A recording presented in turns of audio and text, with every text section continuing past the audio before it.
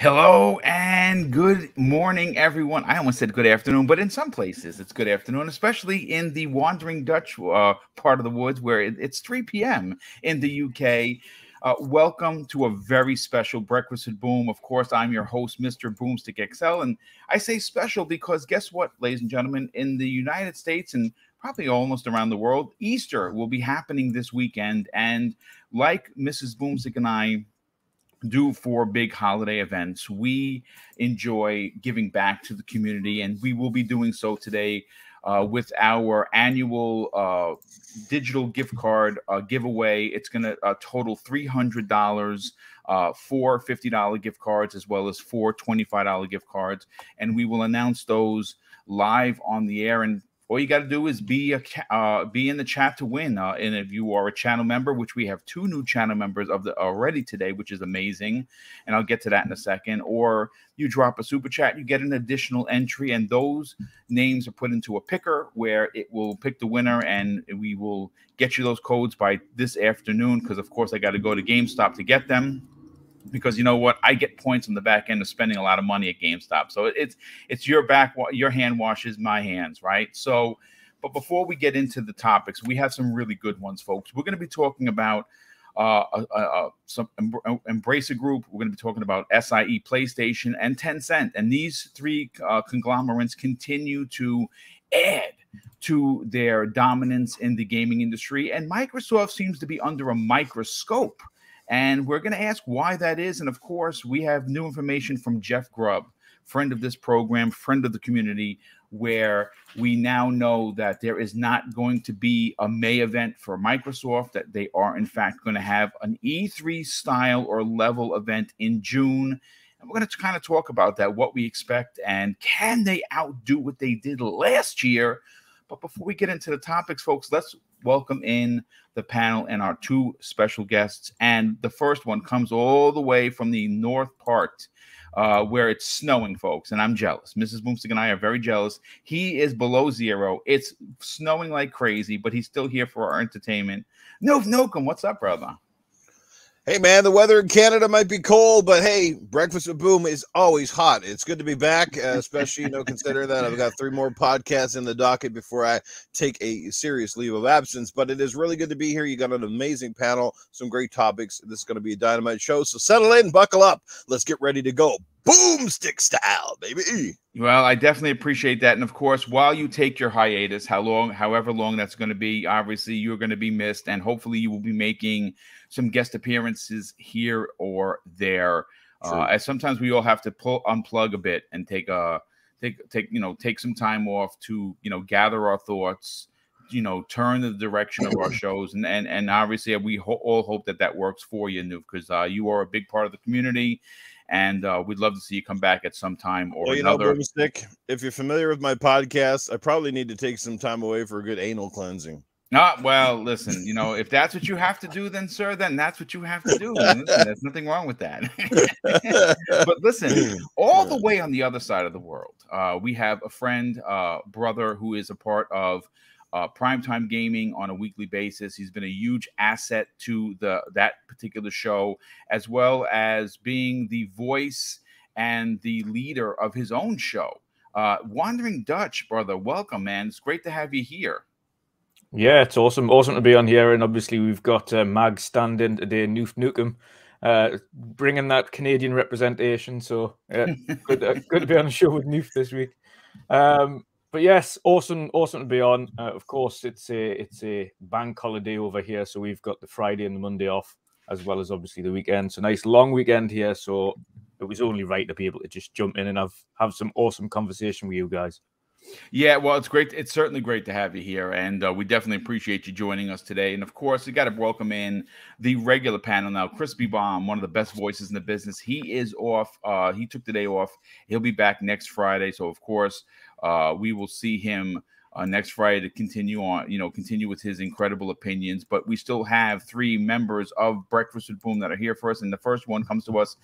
Dreadpool, what's going on, brother? How the heck are you, man? And what did you have for breakfast? Good morning, everyone. Yes, today we had well, you know how everybody decides to have breakfast for dinner? So I did the opposite of the opposite. I ended up having breakfast for breakfast. I don't know why, but honeycombs was a cereal pick of today, you know? Honeycomb's not bad cereal. Yeah, I I love had it. boring cereal. I had basic 4. Oh, no. I'm still a It kid. was good, but it So. was, it's just standard. Yeah, I'm still a kid, so I'm going to suffer when, as I get older. I am old. But anyway, yes, we have snow in Miami here too, Noof, so it's not the same, but maybe it is. So, yeah, welcome I would consider everyone. that worse. So, yeah, we're going to have a good show tonight. Oh, Today, yeah. There's tonight, no doubt morning, this about that. morning. Yeah. Well, listen, we appreciate you being here, brother, and thank you so much. And of course, stay away from that snow in Miami. Very, very illegal and dangerous.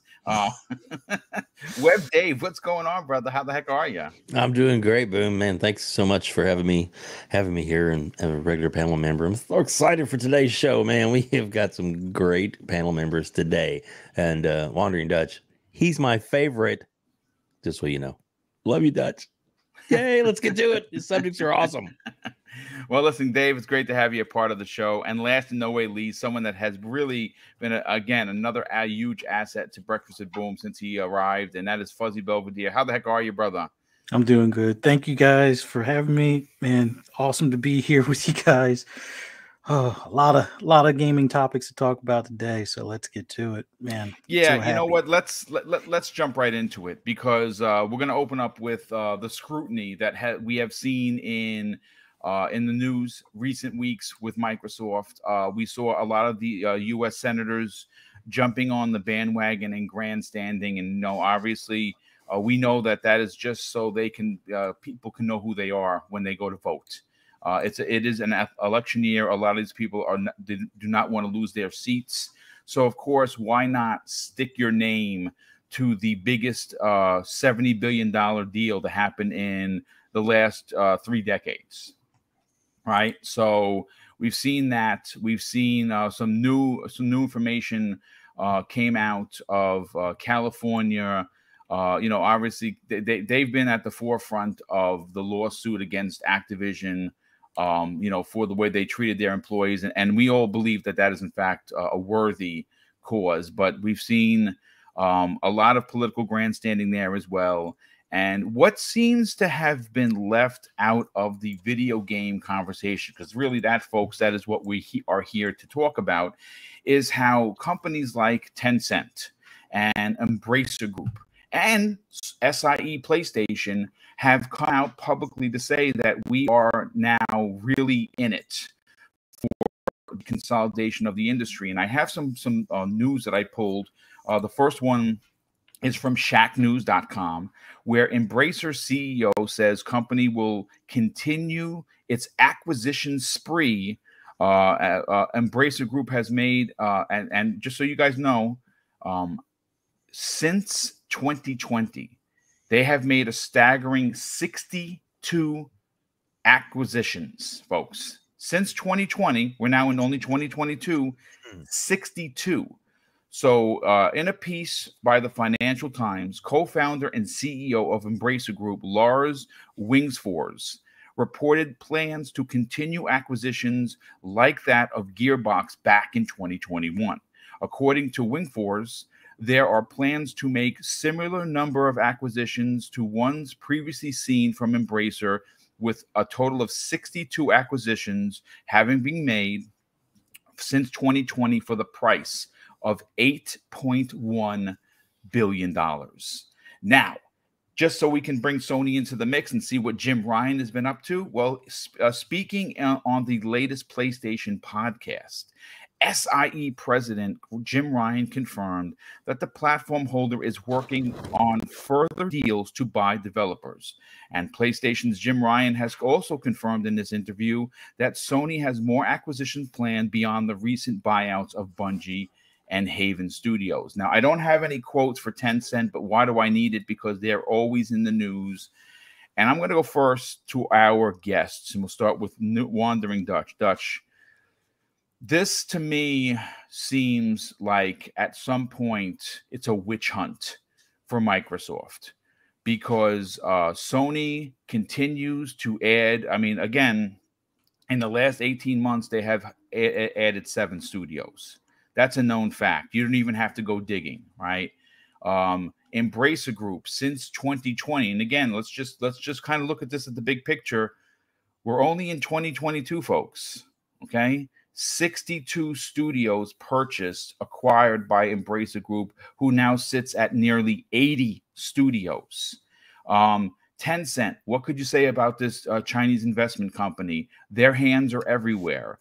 So it really does beg the question, does Microsoft have any fear of this deal not going through? I'm not a lawyer. I don't know, but I don't think so when you put all of these very attainable stats by someone like me who doesn't have a law degree, who only is using common sense and something called Google to find these things. What are your thoughts on this? Yeah, I don't think Microsoft are concerned at all.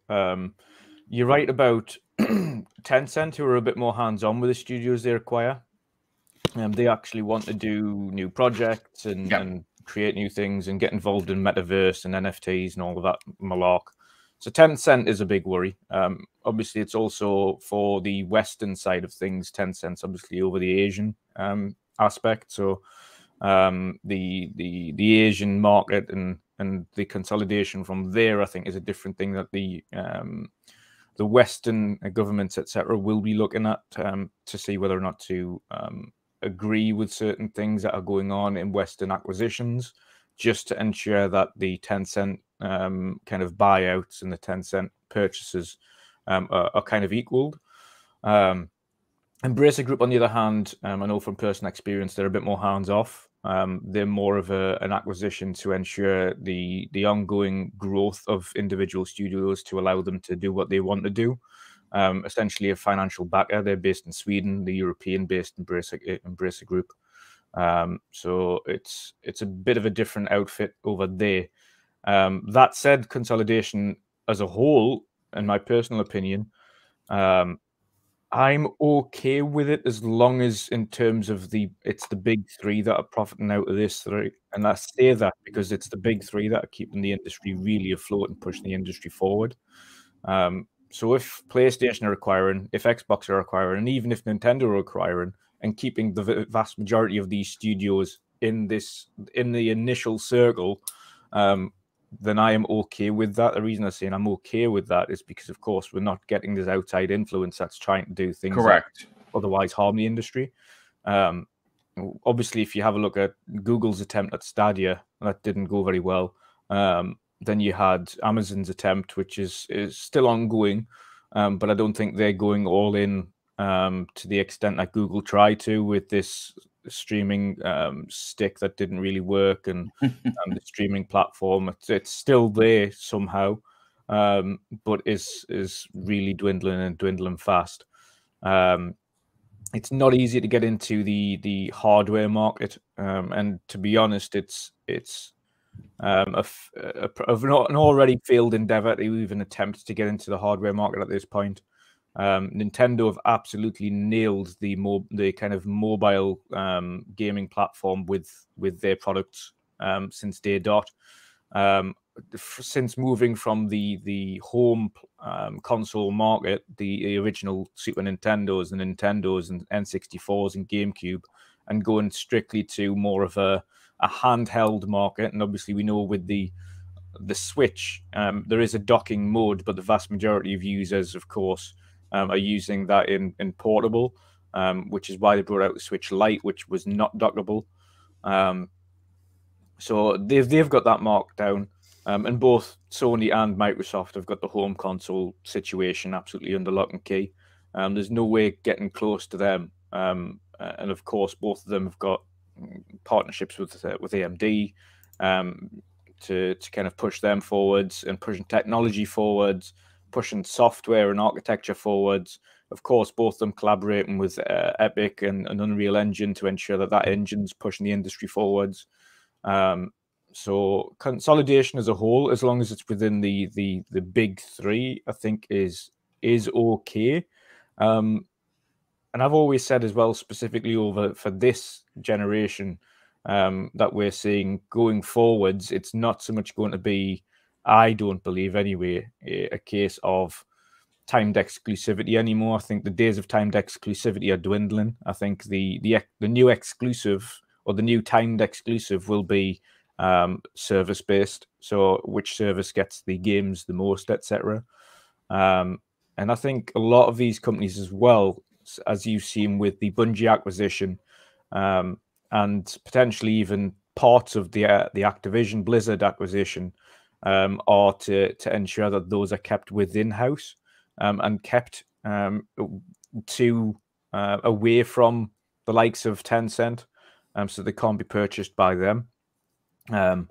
And ensure that it's kept up to a decent standard, and obviously then going forwards, parts of Bungie's future materials are remaining on all platforms, as are parts of Activision's materials remaining on all platforms, and to ensure that the industry as a whole doesn't suffer either. So I think personally, I think the part that the media are scared of, or certain parts of the media and potentially some politicians, are more just the sheer buying power that Microsoft have, compared to. No, that's just called good business. And like I said, when you look at, it took a very long time for them to get up to that stage as well, though. That is Microsoft correct. was never always the juggernaut. It was never always, and financially, I'm speaking, it was never always going kind of competing on the same level as Sony, etc. when they first started. But it has grown to that. They've dominated the PC market and software specifically. They then went on to dominate in terms of the hardware, and of course, Dell was much part of that for a very long period of time, and still is, of course. And they've still got their own hardware. So it's it is good to see all of them getting their hands into this and making stout acquisitions. Some of them make sense. The vast majority of them make sense, to be honest. On Sony's side, it's always people that they've worked with for a very long time. Bungie was a bit of an outlier. They obviously have worked with them, but obviously that was up to Bungie to say, listen, we are remaining completely independent. Even though we're acquired here, we are doing our own thing. And we're still keeping things on separate platforms. We're just assisting Sony with future development progress and helping them with metaverses and games as a service games and things. So it makes sense. I just think from a media perspective, they're just a bit scared of the sheer buying power of Microsoft and Xbox, and what they could acquire. The difference is, I think Microsoft aren't looking to make another acquisition, Blizzard level acquisition anytime soon. I think going forwards, you may see maybe a smaller publisher in the future, but nothing to the same standard of that. But you'll definitely see studios being acquired. We know they're partnered with several that are under kind of, should we say, a trial period right now to see how they perform. Avalanche, Crystal Dynamics, IO Interactive. So these definitely, I certainly expect all three of those, along with several others that we'll get into, to eventually become first-party studios. But buying a studio will certainly be a heck of a lot easier than buying a publisher. And I agree with you. I think that after this, I don't think they go for like a Ubisoft or an EA or anything, or a Capcom. I think Ubisoft are already going to be benefiting. We've seen the fact that Ubisoft Plus is coming to console. Yep. Obviously, it's coming to Xbox in the coming months. So their service is going to benefit there. There's no doubt going to be some kind of tie-in deal with Game Pass or Game Pass Ultimate for Ubisoft Plus when that comes to the console. So they're going to benefit on certain ways with a partnership that way. So I don't think Ubisoft require it. Ubisoft perform well and make a lot of money without a buyout for all of their games. So I don't think they're concerned. I think the benefit here for smaller studios and acquisitions is to ensure their ongoing, should we say, lifespan.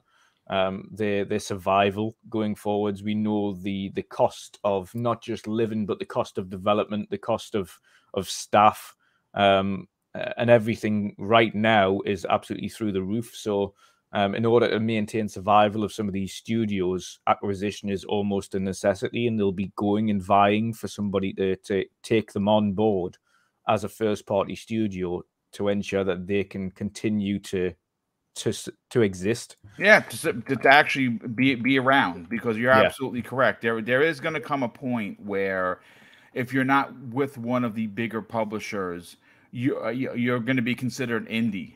And But listen, it's not just that. I think it's specifically just the fact that the cost, as we know, just from our own day-to-day lives, the cost of living has is through the roof. skyrocketed. Yes, So absolutely. let alone trying to run a company right now where, of course, we're only paying for our gas, electric, etc. for our own homes, and that's Correct. expensive. We're now looking at these companies here, and obviously I deal within the brokering of energy for businesses. And if you think residential kind of utility costs are through the roof, you have a look at business side of things, and it is almost 6 to 7 times the cost of what a residential cost is right now. So there is going to be a lot of businesses closed down, and without somebody with the financial backing and firepower of one of these big three, a lot of these indie companies will cease to exist. Yeah, no, dude, you knocked it out of the park as expected. You're 100% right, and that's what you don't want to see. You don't want to see companies be choked out by inflation. And I hate to say this, that's something that's a sad reality right now, because everything is expensive. I've talked about this before and joking. Cream cheese here in New York for a bar of cream cheese is $7, $7.98, almost $8. Gas over here is almost $5 a gallon. That's cheap. That's cheap, boy. That's cheap. Double that's that cheap. over here. Yeah. Double that over here. And there you go.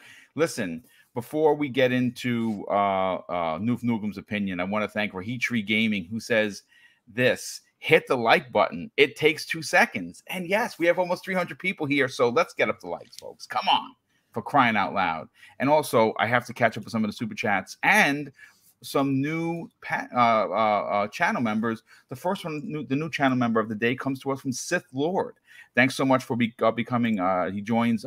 Here comes the boom. Thank you so much for that. And V Mac Man has become a channel member. Thank you for that, dude. I super appreciate that, and welcome to the program. We also have some super chats that have come in. Sith Lord not only became a channel member, but dropped a super chat, and he says this after dropping a $5 super chat: thank you, Mr. and Mrs. BoomStick and panel, for always putting on an amazing show. I appreciate your hard work that you put into the show. Well, thanks, brother. We definitely appreciate the compliment, and of course, the generosity. Chaos Theory, who's been a member for 2 years, 30 months of a channel member, says, good morning, crew, and happy Friday. Well, happy Friday to you, brother, and thank you for supporting the channel. My God, over 2 years. That is incredible. Thank you for that. Percolator 9000 drops a $5 super chat and says, good morning, panel. Good morning, Boom. And the day Noof Nukem unplugs is the day the internet will be clean. Save money on therapy. LOL. Take care, Noof Nukem. And Bunty. So much love. But yeah, of course, he's a big fan. Bunty drops a $2 super chat, and thank you for the generosity, Bunty. It's great to see you here. He says, welcome, everyone. Happy Good Friday. Indeed, it is Good Friday. It's Good Friday for a multitude of reasons. But Noof, let's get your opinion on it. And normally your opinion is raw and uncut, and we love that about you. Microsoft has, since this deal has been announced, has been getting squeezed by all sides. The gaming community was very taken aback by this. Some positively, some mostly negatively. A lot of the internet knuckleheads that we know and hate been out there banging a drum that they hope that this deal falls through. We've seen people in the government, like these senators, who don't know their rear from their elbow, unfortunately, talking about the work, working conditions when the FTC is there just to make sure that that we, the customers, aren't being taken advantage of. Pretty much embarrassed themselves live by putting that out there.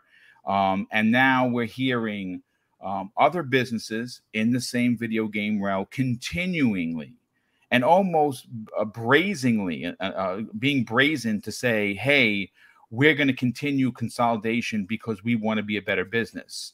And it makes you wonder how there's no scrutiny towards any of these three big conglomerates, and Microsoft seems to be getting it clobbered over the head. What are your thoughts on this? Noof Nukem, you're muted, brother. Where to start? Where to start, baby? Okay. First and foremost, Microsoft still continues to live in its own shadow. The shadow of the, of the Microsoft past, the shadow of the Windows company, the shadow that, of the company that The basically Boys Club. rose. Yeah, the Boys Club, the shadow of the company that essentially rose to fame by essentially almost monopolizing the PC market for the most part. The thing that people forget is everything that Microsoft buys does not necessarily turn to gold. Mixer, that sort of thing. Microsoft has basically tried to cover all their bases, and I totally respect and understand where they're coming from. The industry has changed, gaming has changed, those ecosystems change, and they're trying to stay ahead of the curve. I mean, obviously, they've made a lot of money by spending a lot of money. They continue to do so. It's the old adage, right? You got to spend money to make money. Look, things have changed. Microsoft is certainly leading the forefront in terms of a service-based game company, more so than perhaps anyone else. I mean, obviously, Game Pass is huge for them moving forward. They've made that commitment. They got to stick with it. Obviously, content is king. In order for Game Pass to not only be successful today, but successful in the future, they must have content. And again, when you have Embracer Group and Tencent and other like snapping up all the developers, there's only at some point in time, we're going to start running out of things to buy unless you're going to start pumping a lot of money into building things from scratch. We all know how long that takes and how crazy that part of it is. Like doing it from scratch, you're already setting yourself behind 5 years before you even start to see essentially fruits of the labor. It's kind of like starting up a new business. They spend a lot of money here, but like I said, it's because of their labeling. It's because of who they are that they're going to get scrutinized, that they're under a gigantic microscope. To this point, actually, they're under a telescope. I mean, more than a microscope. Everybody is watching these guys right now, what they're going to do. And then there's a lot of fear about, what they're going to do with the properties or the studios or moving forward. First and foremost, the one thing that shouldn't be in this equation is the whole what Activision has done in terms of the internals. I'm talking about, the harassment suits and all of this stuff. That part of it, look, all Microsoft can do at this point is say, once we, the merger goes through, the takeover takes through, whatever. I don't even like that word takeover because it sounds like Darth Vader coming in here. But once that goes through, yes, make promises to make changes where they're due to change the culture, the way of doing business inside the studios. I mean, but you can't control things that you don't have. That you don't have privy to at this point in time. But obviously, there's going to be a lot of changing of the guard. There's going to be a lot of changing of studio executives and things moving forward to make sure that the culture within Activision Blizzard moves forward in the right way. Again, it's not. Sometimes it's like you say, it's not about the size of the size of the dog. It's about the size of how's that saying go?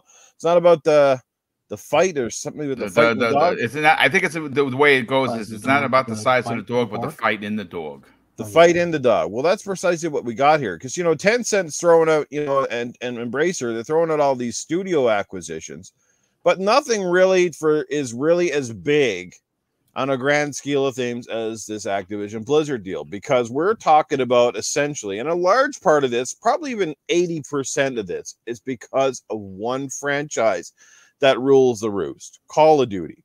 If you take Call of Duty out of this whole damn equation here, I don't think anybody's freaking out the way they've been freaking out, right? Can I ask a question to you? And I want you to run with this because this is interesting. You bring up an amazing point. Call of Duty. Now, I'm going to be honest. I said this on Tuesday's Xbox Factor podcast. Originally, I didn't think Call of Duty was that big of a deal simply because of what Activision and Blizzard has. But sitting back and thinking of how many new gamers Xbox is going to acquire once Call of Duty is in Game Pass, the normies, the 85% that made Sony sell 115 plus million consoles last gen for the PlayStation 4. Well, I don't want to guarantee because I'm not a business major, but I can say that a safe bet, half of those gamers are going to look at Sony and they're going to say, wait a second, the system is $500. Each game is $76.43 here in New York, $90 in Canada, or $110 in Canada, $90 in the UK. If I go to Game Pass and I pay $15 a month, I can get this game. I can get this game in there plus 499 other games for that $15, and they have a $300 console, potentially even cheaper this fall. And I say that to say this, Anuf. You mentioned something very interesting. Everyone's all freaked out about Call of Duty. I can't play Call of Duty anymore. Well, first of all, you still can play Call of Duty. And I believe they're going to leave it multi-plat. And I say, who cares? But this is what's interesting. To that point, these are the same people that were cheering in the streets when Spider-Man, the face of Marvel, has been locked behind a plastic box. You can't play Spider-Man on your PC. You can't play Spider-Man on your Xbox. Sony has that locked down. Now, I don't know if Spider-Man 2018 is on PC. I don't think it is, actually, to be honest with you. I don't know, but you can't play Spider-Man anywhere else. So I don't want to hear from people saying that, oh, I can't play my Call of Duty anymore because it's locked behind a plastic box. When these same people were cheering in the streets when Spider-Man, the face of Marvel, was locked behind Sony. But please continue. Yeah, let's not forget Wolverine's coming too now, right? And that is also, and there's rumors there's a third one that they're working on that they're going to announce during E3 or this summer's, show. Exactly. No, but you're right on the money. I mean, again, it's largely because of Call of Duty, and let's not forget they also have some other magnificently huge franchises that are licensed to print money, like World of Warcraft, and StarCraft, and you got Diablo, and it's not a one-trick pony here. But the bottom line is Call of Duty is the most world-renowned, recognizable property, right?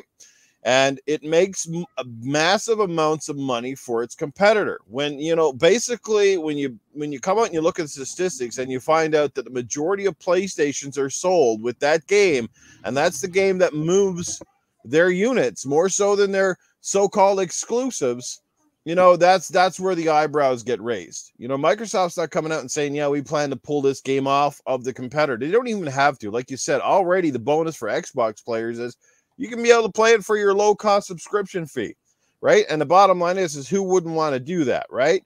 So the competitors are worried that all of a sudden, maybe people stop buying that other plastic box because the one main game that they want to play, why spend, $500 on their plastic box plus another $80 for that game on that said plastic box, where you can just be playing it, like I said, on your cell phone, your PC, or on Microsoft's plastic box. So that's where it comes down. I mean, and they're going to use every argument in the book. It's going to be like arguments of like how Microsoft intends to use the studios moving forward. Are they going to retain the talents? Are they going to start consolidating? Are they going to start, unemploying people? Because that's always one of the worries too. Sometimes you see that, they start closing this door and opening that door or merging one into the other, and things don't always pay off. I mean, look at the Microsoft, one of the first big game acquisitions ever in the history of video games, when Microsoft purchased that was big. And as fans of Nintendo at the time, a lot of us was like, whoa. Like Microsoft's got Rare, that they got their IPs, but really, what has Microsoft done with Rare? That's my concerning part. Is are they going to let studios just kind of wander the vast wastelands? You know what? I don't think so, because all you have to do is look what happened when they acquired Bethesda. Every one of those studios went on a hiring spree. When they went, in 2018, when they picked up those 5 studios.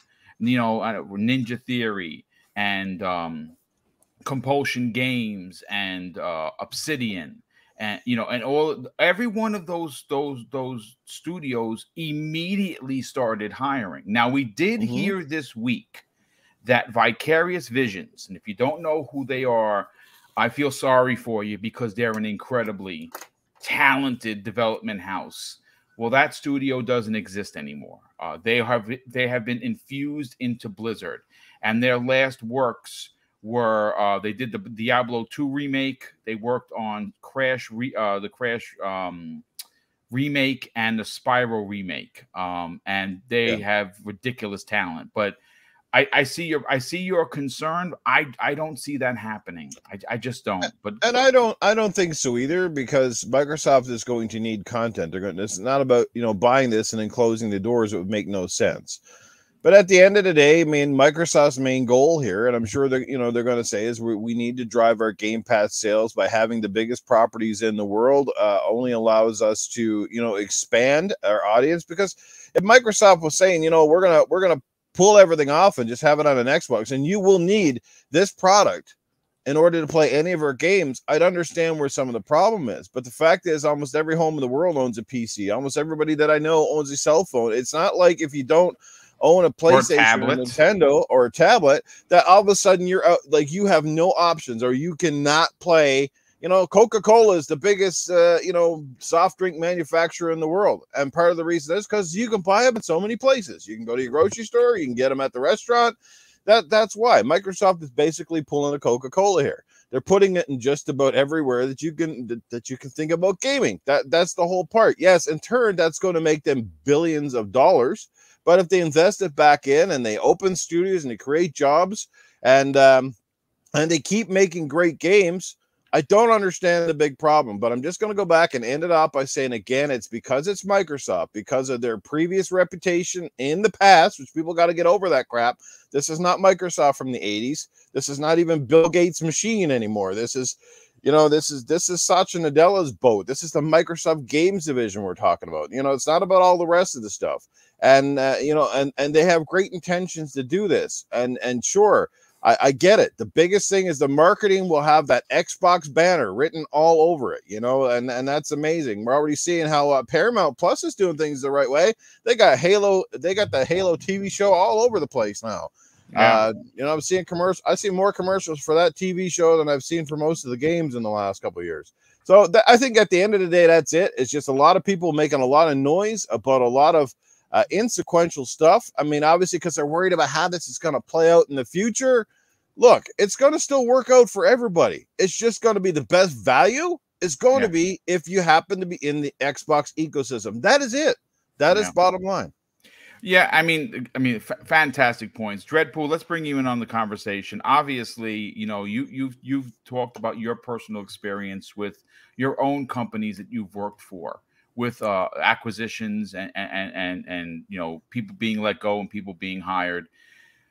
This is a particular situation that is a bit of a conundrum for me personally, because like I said, I'm not a business major. I'm not a lawyer by any stretch of the truth. And I look at this situation, and to me, it reads clear as day.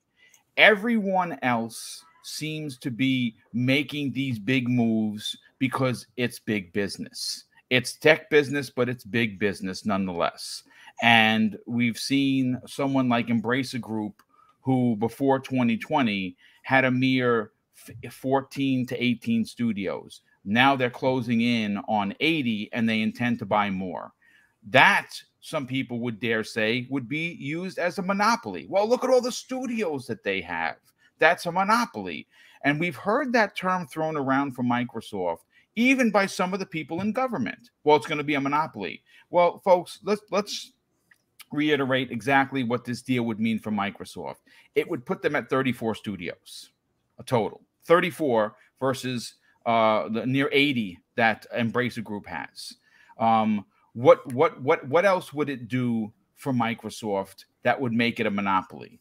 What? It would add more games to Xbox Game Pass, giving its consumers more for their buck. Well, that's what you're supposed to do, and the government as well as people are supposed to cheer this on. But we've actually heard, I'm not going to mention names, I'm not going to mention podcasts that have said it, because we don't do that on this show. But I've heard something to the effect of, well, people feel like they're renting their games from Microsoft Xbox Game Pass, which is ridiculous, because you can buy every one of those games at a discounted price if you decide to do so. Microsoft hasn't pulled any of the physical discs off the shelves, and they don't intend to do that either. So when you hear all of these other big conglomerates are making these moves, and Microsoft is literally being bent over a barrel, and the scrutiny towards the company is unlike anything I've ever seen. What are your thoughts on that? Oh, I called that last week. I mean, didn't I say that Microsoft buying Activision and they're going to take Call of Duty and put Internet Explorer on it, and this is why they have a problem, because you're going to be surfing Internet Explorer while you're shooting away. I mean, seriously, this is stupid. It's all about watch me, look at what I'm doing for you, even though they don't care about us. It's all about They them. certainly do not. That's all it is, right? Yep. And yet again, this is not falling under Xbox. He is reporting directly to Phil. Phil is not the leader of Xbox anymore. He's over Xbox. Yes, he's the leader of Microsoft Gaming. Exactly. So they're going to be doing the same thing that Bungie is doing with Sony. Sony's following the same scenario, and Bungie said, hey, you know what? We don't want to be there. We want this. So Sony paid for Bungie to work hand in hand with PlayStation. They're not under PlayStation. And this is the same thing here, right? What is Bethesda? Bethesda is actually a publisher, not just studios, right? So they're doing their own thing. Did they lose any people? No, not really. But guess what? Those employees also have an opportunity to shift around within the company of Microsoft. So the same thing's going to be said here, So, is Xbox going to go into any bad dealings? I mean, you've brought it up earlier. Mixer, they had some issues, some other issues that were unknown to the bigger company, where Phil actually stepped in and said, "Hey, DM me and we'll talk." He spoke to that gentleman, and the gentleman no longer worked for Mixer, but Phil still took an interest in it. And this is the company that Satya is pushing, right? Yep. Bill Gates was very, very competitive, and that's why they were always like seen as the mean company, the company that doesn't care. Why? Because they were looking at being very competitive and hyper competitive, doesn't care about your feelings, doesn't care about anything. They're willing to win. And that was Bill, right? Satya is willing to do more than that. That's why Satya is there. That's why Microsoft is excelling. That's why Phil is where he's at too, because they care. And these politicians caring for the people in those companies from Activision, like, what are they going to do? They're going to. Are you serious? We already have bigger monopolies. Sony's actually said, well, actually not Sony. Jim Ryan said that they're going to go out and get more acquisitions. They're looking to buy more studios. So it's like, what's good for the goose isn't good for the gander here. Is that the case? You know what's also interesting to that exact point, okay, is that even with the deal, Microsoft is still number 3. This isn't a situation where Microsoft was 38th in the world and they're going to do this deal and they're back to number 1. Right. They're still going to remain as number 3 with Sony at number 1. Yeah. See, and that's the funny thing. That's why it's the well, let me shift this goalpost over now, and it's about the people, because when they buy them out, they're going to lose the people. Guess what? If they're still operating as their own company, yeah, they're going to lose some people. But but it's part of ownership of another company. You're going to filter through. You're going to put some people in place and power that's going to be watching what's going on, trying to reestablish profit. Right. So if you're bleeding because of all this, what do you think's going to happen? Call of Duty is not going to be affected regardless. Call of Duty is just a moneymaker. Everything else is affected though. So when you're doing all this, you have to make sure you have the right people. So obviously some people will not like change. Oh wait, that's every day. None of us like change, apparently. No, but you know what I mean? That's life. You don't understand, you hate it. You automatically hate what you don't understand. It's new, it's fresh. Oh my God, no, we gotta hate it. Connect. Oh no, but here we have Siri and Alexa snooping in on us. Facebook doing their thing, but that's okay. So, and that's the whole double standards that I find funny, that these people are worried about developers and I'm going to buy the game versus renting the game. Well, this rental isn't a one-time rental that we used to have back in the day. This isn't the GameStop's. I'll buy the game and I'll sell it back to GameStop. Brand new game, full price, and I'll sell it back to $3. them for like, $3 to $4 to $5, unless you have the membership, $10, and yet they'll sell it for $5 less. So where's the support there? It's all this idiocracy that's going on, and people follow through and support it and don't even think for themselves. That's the worst part. Some of us are speaking from experience, and our opinions are based on that experience, not ignorance of other things. So yes, I am ignorant of what the community inside the developers are, but I'm watching what's going on just like everybody else. I'm using my experience with corporate businesses to see how they operate, and I'm deciphering the letters in between, the spaces and everything on what's going on.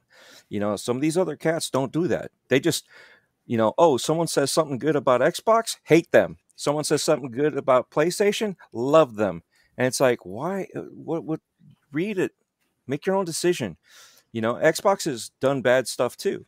However, that was the past. Will they continue doing good stuff? No, they will screw up too. And that's the problem. Everybody screws up. There will be a person that was a good contender. I had a boss that was that my boss's boss had told, because we operated without a boss for a while. So this guy was operating, doing his job, but he couldn't fill in my boss's position. So we ran the company, our part of our division, without a boss. We didn't have somebody managing us, and we still did well, right? And then he brings in somebody that when they told me who it was, I was laughing at him. I was like, I've covered this guy so many times from doing stupid stuff, costing money that he's done before. He's blown up stuff, literally caught on fire, and he's done all this, and yet you're going to hire him as my boss? I'm like, you got to be joking, right? And then when he said, no, is there a problem? And I was like, nope. I realize where I stand now. Yep. And he hired him, and he ended up getting fired anyway. So this is going to happen no matter what company. There will be people that were good potential people that to be there, and they'll learn their lesson afterwards. They haven't learned a lesson. They think they're super, and they'll do whatever that they want to do. And this is everywhere. And this is what I still find funny, that it's like, oh, only Sony does this. Oh, only Xbox does this. Well, what about Embracer? Activision was a big proponent of doing mischievous acts. Mischievous, yes. Right? So doing that to their own employees, threats, causing self-termination. Yeah. I don't know if I could say that without dinging anything, but doing stuff like that, causing that, but we're worried about Microsoft, a company let's also reiterate that Microsoft, according to Glassdoor, which is used by everybody, every big company in the world, is listed as number 9. They're in the top 10 of best companies to work for. Yeah. So there's that. Nobody's doing research. They're just talking out their rear end. Rears, yes. I almost said it, but I knew not. Nah, that's okay. Listen, I'm not a curse every now and jumps out. That's fine. But you know what? What I appreciate about you, what you just talked about, is using your personal experience, which is real. Like, you can't argue what Dreadpool is saying, because he experienced this in real life.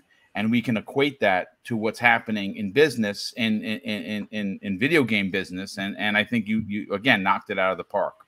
I absolutely love that.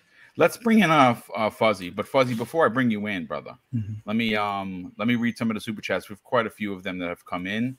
Pragmatic Eagle, who's also been 2 years, 31 months as a channel member. Brother, thank you so much for that. It's very kind of you. He says, just want to say thanks to Boom and the panel for always providing excellent content for us to enjoy. Everyone be safe and remember to be kind to one another. Dude, man, I have to hit that with the BoomStick approved logo, because that is exactly the, first of all, thank you for the kind words. Thank you for being a channel member. But more importantly, the most important thing is at the end is be kind to one another. I saw some things happening on the socials yesterday with people just starting to use names and just be real nasty over an opinion. Don't do that. Everyone's allowed to have their opinion, even if you don't agree. Now, you know, don't attack someone for it. It's not the kind of behavior we like, for sure. Highlander 001 drops a very generous $10 super chat and says, if the deal goes south, Activision stock will crash and burn, and Bobby Kotick will file for Chapter 11. You're absolutely correct in that. It will be a fire sale for IPs, and cash is king. Microsoft gets IPs they want. Yeah, listen, first of all, one of the things that would immediately happen if this deal doesn't go through is Activision Blizzard is going to be in a position where they're probably going to have to get rid of 50% of their workforce. There is going to be mass layoffs.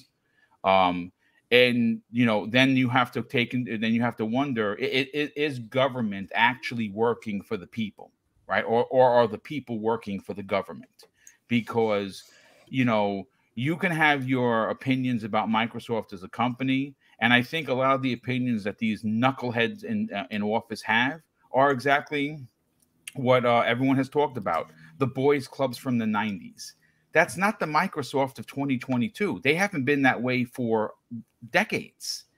They have cleaned up their act, and it's run by Satya Nadella, who runs a tight ship. And there's a reason why they're number 9 in the world as being the best place to work for. The use of the word monopoly, you know, at the inception of this deal's announcement was preposterous then. It's foolhardy even now, because they're not even close to being number 1 in revenue, even after the deal. And all I have to say is look at Embracer Group. They're closing in on 80 developers. So don't use monopoly, because you sound like a boob. So don't do that. Highlander's 100% right. They would probably file for Chapter 11 because their stock would tank. There's no doubt about it. It would be a fire sale. Jacob Novick drops not 1 but 2 super chats. The first one of $5 says, fun fact, my first ever game I ever played was Spyro 1 on the PlayStation 1, and my brother was born in 91. I got the PS1 from my mom and got that in 2002 when I was 2. I mean, you've been playing for a long time. That's awesome. And he drops an additional $2 super chat and says, I mean, my brother was born in 98. I got you. You could have just, I would have read it without the super chat, but thank you, Jacob. Definitely appreciate that. And Splendiferous drops an outstanding $2 super chat and says, good morning, you toxic gents. Xbox is bad Xbox. and we have East Texas Alex. What's up, Alex? How the heck have you been? He drops a $5 super chat and says, good morning, everyone. Great show, guys. Hit that like button. Thank you, brother. Definitely appreciate that. But Fuzzy, let's bring you on the conversation. You've heard what everyone had to say. What are your thoughts on the scrutiny that happens to be, again, the Microsoft? Because if you looked at the thumbnail, I have the sniper scope on Xbox with, and I thought that was pretty funny. But it's the truth, because it does seem like they're under the hitman's watch of the government to have this deal blockaded, but for reasons that don't make any sense. What are your thoughts with all of the very easy to attain information about Embracer Group and Tencent and Sony? Well, it's much like what Dreadpool was saying. The scrutiny, it just, and even Noof was saying this as well, as far as like it's not the Microsoft of the 80s or 90s type of thing. The scrutiny, I wouldn't say it's misplaced, but it's definitely based on either old information or old viewpoints. It's almost like where people still kind of view American cars as being less quality than import cars. In some cases, you may make a case for that, but there have been definite strides by a lot of the automotive manufacturers for improvement, and it seems like people still are kind of caught in the 80s and 90s on views. But I just want to make this clear. Senators are supposed to be for the people. They're elected by the people, and they're supposed to have the people's best interests. California senators aren't the ones that are, involved in this. These are, your more prominent senators from the Northeast, which Nothing against the Northeast. I'm in the Northeast, matter of fact. But the key thing is, where were these senators when the allegations first popped up? I mean, there was almost a No clear found, brother. yeah, there was almost at least a clear 8 or 9 months prior to the Activision,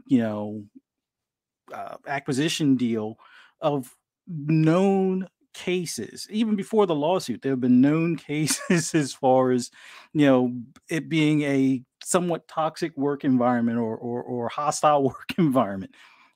The senators weren't anywhere to be found. I mean, if they were so concerned about accountability, their better opportunity would be to have stepped up then. This is more about a bill that they're trying to, I wouldn't say ramrod, but it is kind of one of those deals where Yeah. they want to have a bigger spotlight on, a lot of these big business acquisitions, which is, it's funny. They don't do it on certain forms of entertainment. Like, what was it? Disney and Fox? That should have been a bigger, scrutiny. And there have been other movie studios and things like that that have merged and whatnot. And Well, you know what we just saw? We just saw the FTC try to stagnate the MGM deal with Amazon. Mhm. And what wound up happening is Amazon said, okay, so this is what we're going to do. We're going to sue the FTC because now they are doing this almost on spite. And what happened to the FTC stoppage of this deal, Fuzzy? They backed washed out. their hands of it. Yeah, exactly. And I have a feeling that something like that might occur as well, because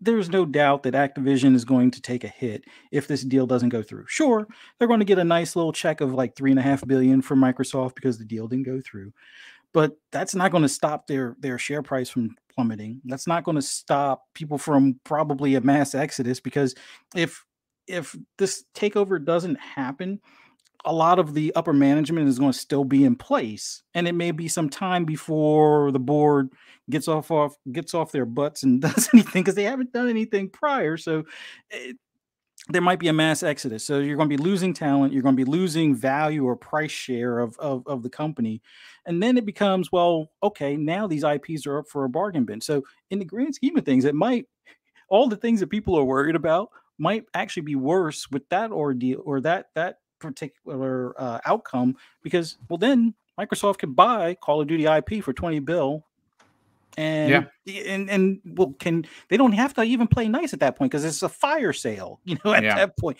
And I don't mean to make jokes of or light of a situation like that, but look at it this way: if Activision doesn't get this, or if this deal doesn't go through, it's going to be a tougher blemish or spot on the gaming industry, not just from a talent standpoint or employment standpoint, but even just the intellectual properties and things like that are going to be all shifted around. And if you're, team PlayStation or team Xbox, you might not be on the right side of things when that deal falls apart, type of deal. So I would say the bigger thing is, we should worry more about the outside the big three, outside of PlayStation, Nintendo, and Xbox, like your Tencents, your Meta / Facebooks, your Apple, and stuff like that, than anything else.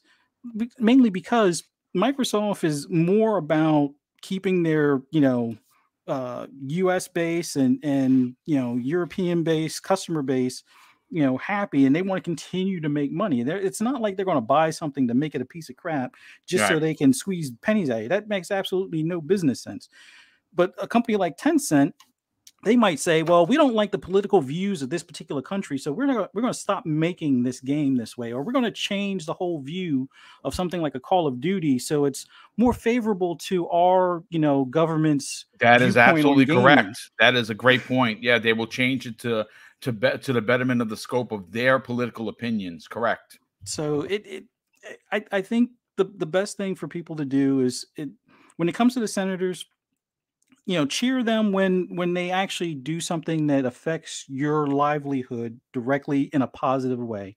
But when they try and grandstand for things that may seem on the surface like they're championing something for the people, look a little closer at what or how long it took them to get on board with that. Like, if it was about accountability, they had years to focus on that.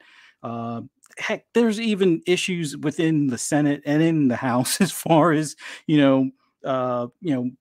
dare I say grab ass, but they've had issues of harassment in actual government. So They if they're going to actually talk have. about We're laughing, but accountability, it's the truth. Yeah. if they're going to talk about accountability, it's like Glass House, type of deal. But I, at this point, honestly, if this deal does fail, I hope the people that are cheering for the deal to fail get everything that's coming to them as far as what would be the alternatives, and I don't think they're going to be happy with those alternatives.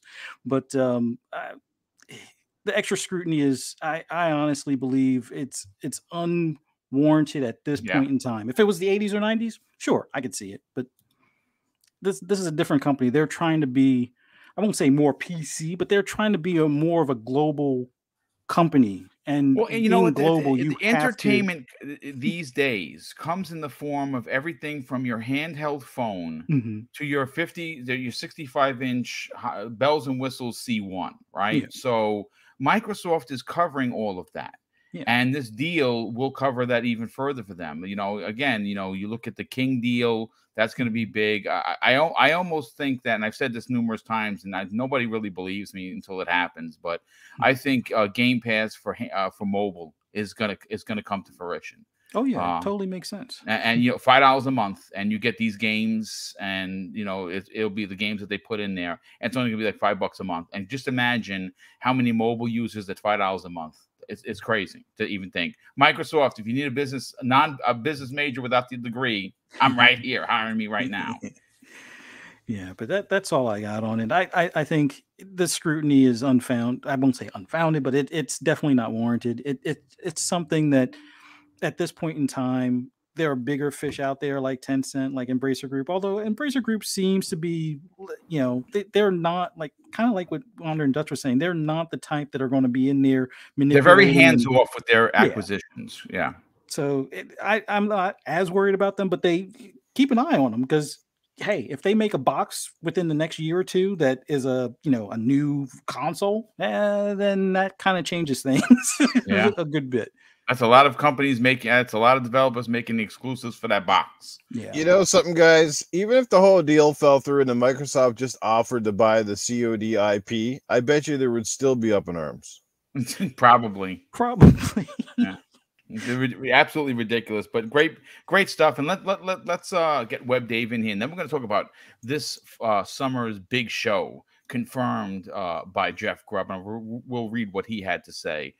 Web Dave, you heard everyone, but I want to get your personal opinion on this. Obviously, you are a worldly minded person.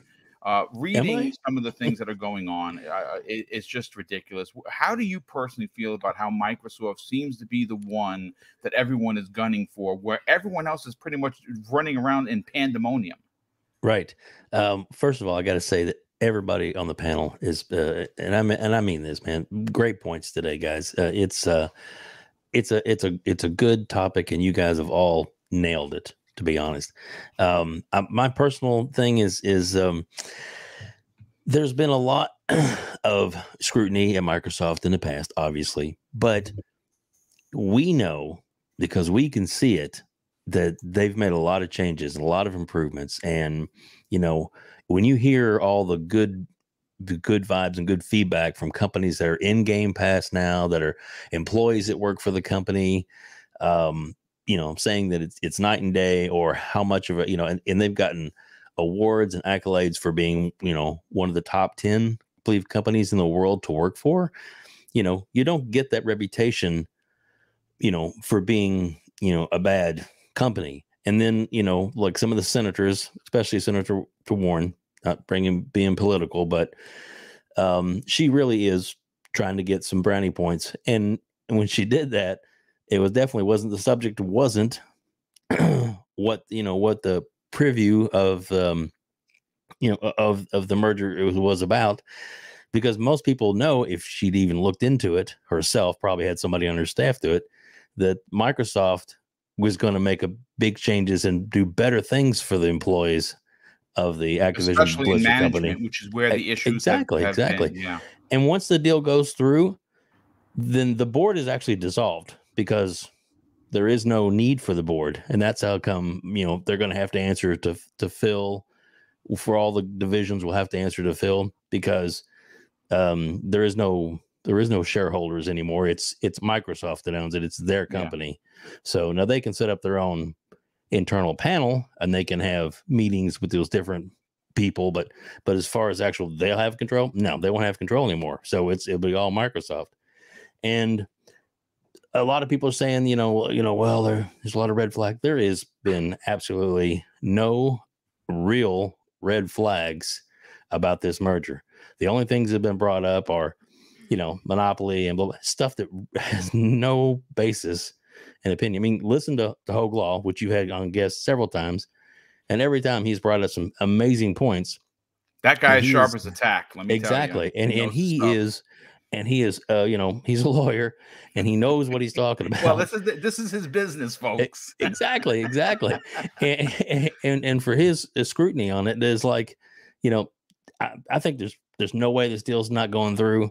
I believe what you said that it's probably going to get done before the holidays of this year. I think it's their deadline or their perceived deadline is next year, within that quarter. But I guarantee you, it's probably a lot closer than you guys. Well, yeah, I know it's a big difference in billions, right? Well, the near $8 billion for Bethesda versus the near, $70 billion for the Activision Blizzard. It is 8 times the money, but the Bethesda deal only took 6 months. Yeah. And last thing I'll say on this, because I know we want to get to some other great subjects today, is that there's no stopping this deal. This deal is going to happen. Everybody just take a deep breath, give it the time that it's got to do what it's got to do. But Microsoft has tons and tons of lawyers. Activision wants this to get done too. So they're all working together for the main goal of getting this finished as fast as possible. And once it's done, we are all going to reap the benefits. Oh yeah, well, it is certainly going to be an office day. You're going to need a lot of extra space in your hard drives because, damn, there's going to be a lot of stuff dropped in the Game Pass. And I expect an invite to that breaking news episode there, Boom, because I'm gonna be on there with you. Oh no, you trust me. You're in, brother. The bat signal will go up for sure. Awesome. Listen, folks. That's been your first half of the show. We're an hour, 7 minutes in. We got almost 400 people here. If you're just finding the channel, of course, I want to ask politely that you consider subscribing. We hit 10K this year in January. The goal would be to hit 12, and we're almost there. We're 1,500 short from 12K, and I'm hoping that we can get enough subscribers to hit that mighty goal. Of course, you want to say let's get to 100,000, but let's get there. Let's take some steps and not leaps. So the goal for the remainder of 2022 is to hit 12K. And if you are just finding the channel, help me do that, because we do all work hard on this program and on the 4 live shows that I do weekly. And I think you're going to dig it. Of course, hit the like button. But before we get into topic number 2, I got to thank Scarlet Scarab, drops an outstanding $5 super chat and says, this is all political. It's an election year and appealing to the voters that are against big tech or big tech companies. And he's 100% right with that. That's absolutely, in fact, the truth. And we also had Jacob Novak drop an additional $2 super chat and says, if they don't get an AB just by if they don't get Activision Blizzard just by Call of Duty, Crash, and Spyro, I listen. This deal is so big, so much more than just the IPs. It is important for sure, but there's just the Blizzard aspect is big. The King aspect for mobile is big. Mobile is big. But mobile Game Pass right there. Buddy. Yo. I tell you. Bobby Kotick, it's time to resign. Your time is up. It's Terminator time. What's up, Arnold? How's everything? How you been? Listen, let me ask you. Now that you're here, we got you flown in from the helicopter because you had to get to the chopper. What would you do if it was just you and Bobby Kotick in a room? I don't think my hands are big enough to strangle the little guy. I'm going to put him in the corner, and I'm going to show him exactly how real business is done, how real men go up there and act and take responsibility for their actions. Now it's time. Your time is up. Get out of the way, pitcher. It's time to looking at your chubby ass face up on the screens here, always talking and counting your money. Come on, you got more money than Jesus. It's crazy. Go retire. Go sit on a beach somewhere, but get out of the spotlight. Nobody wants to see you anymore. It's Microsoft's time. Get out of here. That's what I'm going to say. I would not want to be in the room with him by myself because honestly, bad things would happen. And I absolutely believe that. Arnold, thank you for joining us today. Definitely appreciate that. But listen, folks, the picker has done its job, and I have all 8 winners. Now, the way this is going to work is if you're out of the country, that doesn't disqualify you. If you have PayPal, you have some sort of a cash app, we'll pay the charge to get the money to you. So don't worry about that. If you are out of the country and you won, because a lot of the UK followers and supporters were like, yeah, we can't use the codes. Don't worry, I'll just send you the cash, and you buy what you want accordingly. No, we don't want anyone to be discounted. Even if you're on the other side of the world, we'll find a way to get you the money through one of these cash apps. So don't even sweat it. We prefer PayPal because it's safer. But we will obviously, everyone that wins is going to win. So these are the 4 $50 winners. Okay. Sith Lord, Pragmatic Eagle, Big Bad Mo, and Anthony Chipmunk. You are all the big $50 winners. DM me with where you want the code to Xbox, PlayStation, or Nintendo, and I will get you that code this afternoon. And the 4 winners for the $25, let me just pull that up. Give me 1 second. We have here Jay the Destroyer, Doom Reaper, Rahitri Gaming, and Eric the Red 06. You guys have won the $25 gift card. So just reach out to me and we will get you those codes. Congratulations, everyone. And again, that's that picker. It just picks the winners. And I just read them out. And again, this is one of 4 big giveaways that we're going to have this year. Congratulations to all the winners. Thank you to the near 400 people that are here. Hopefully you're here for the commentary, not for the prizes. But listen, once again, congratulations to all of the winners. DM me and we will get you those codes ASAP. But let's get into topic number 2. Now, friend of this program, friend of the community, friend of mine, actually, Jeff Grubb, who I've had on the show numerous times, who was just on, I think, 2 or 3 episodes ago on X Vlog Live, my new one-on-one segment that I do on Thursdays, 60-minute show live for you guys to come in and hang out. And I've had some of the industry's biggest. I've obviously had Jeff Grubb. I've had Randall Thor, Jez Corden, King David has been on there. Wandering Dutch himself, even though he was under the weather, still managed to hang out for 60 minutes. Miles Dompierre. We just had Gaz last week, and this upcoming week, folks, we have Colt Eastwood. That's right. Colt and I are going to sit down for 70 minutes to talk about something Xbox related. And the week after that, folks, I'm going to be sitting down with Asa from Game On Daily, and the invitations are going out. So you're going to, like I said, I'm trying to get some big names on there. But listen, Jeff Grubb. If you don't know who he is a big player in the social space, and he's someone that I trust indubitably. Well, thanks to Idle Sloth, who is a big-time community member. He put out a tweet where he says, and I quote for Jeff Grubb, regarding the Xbox looks set to hold its E3 style showcased in June. Okay, and this is what Jeff Grubb had to say, and this comes to us from our good friends over at the videogameschronicle.com. And Jeff Grubb says this, folks: I probably have more to say on this soon, but it's in June, not in May. Well, they might do something in May or September, but we're not sure. It could be a smaller indie show that he's referring to. It could be a smaller showcase for a specific game. Maybe taking a page out of Sony, which I think they should do. They should spend 20 or 30 minutes on a particular game. Give us a big chunk of gameplay of something like Redfall, or or something like well, Starfield is going to be the star of the show, no pun intended, for E3. But I want to go first to Wandering Dutch. Dutch, this is last year's E3 for Microsoft was by far the best in 20 years that they have ever put on. There were, I don't know if I would change anything about the show. Most people, and I mean, even if you were a PlayStation fan, walked away incredibly impressed with what they had to show. So they have a tall task in front of them. How do they recreate what they did last year? I personally think it's not that hard, considering that we still haven't seen some of their big games like Avowed, right? Like Fable and a few others. What are you expecting at this show, and can they be better than they were last year? Oh, that's a difficult one.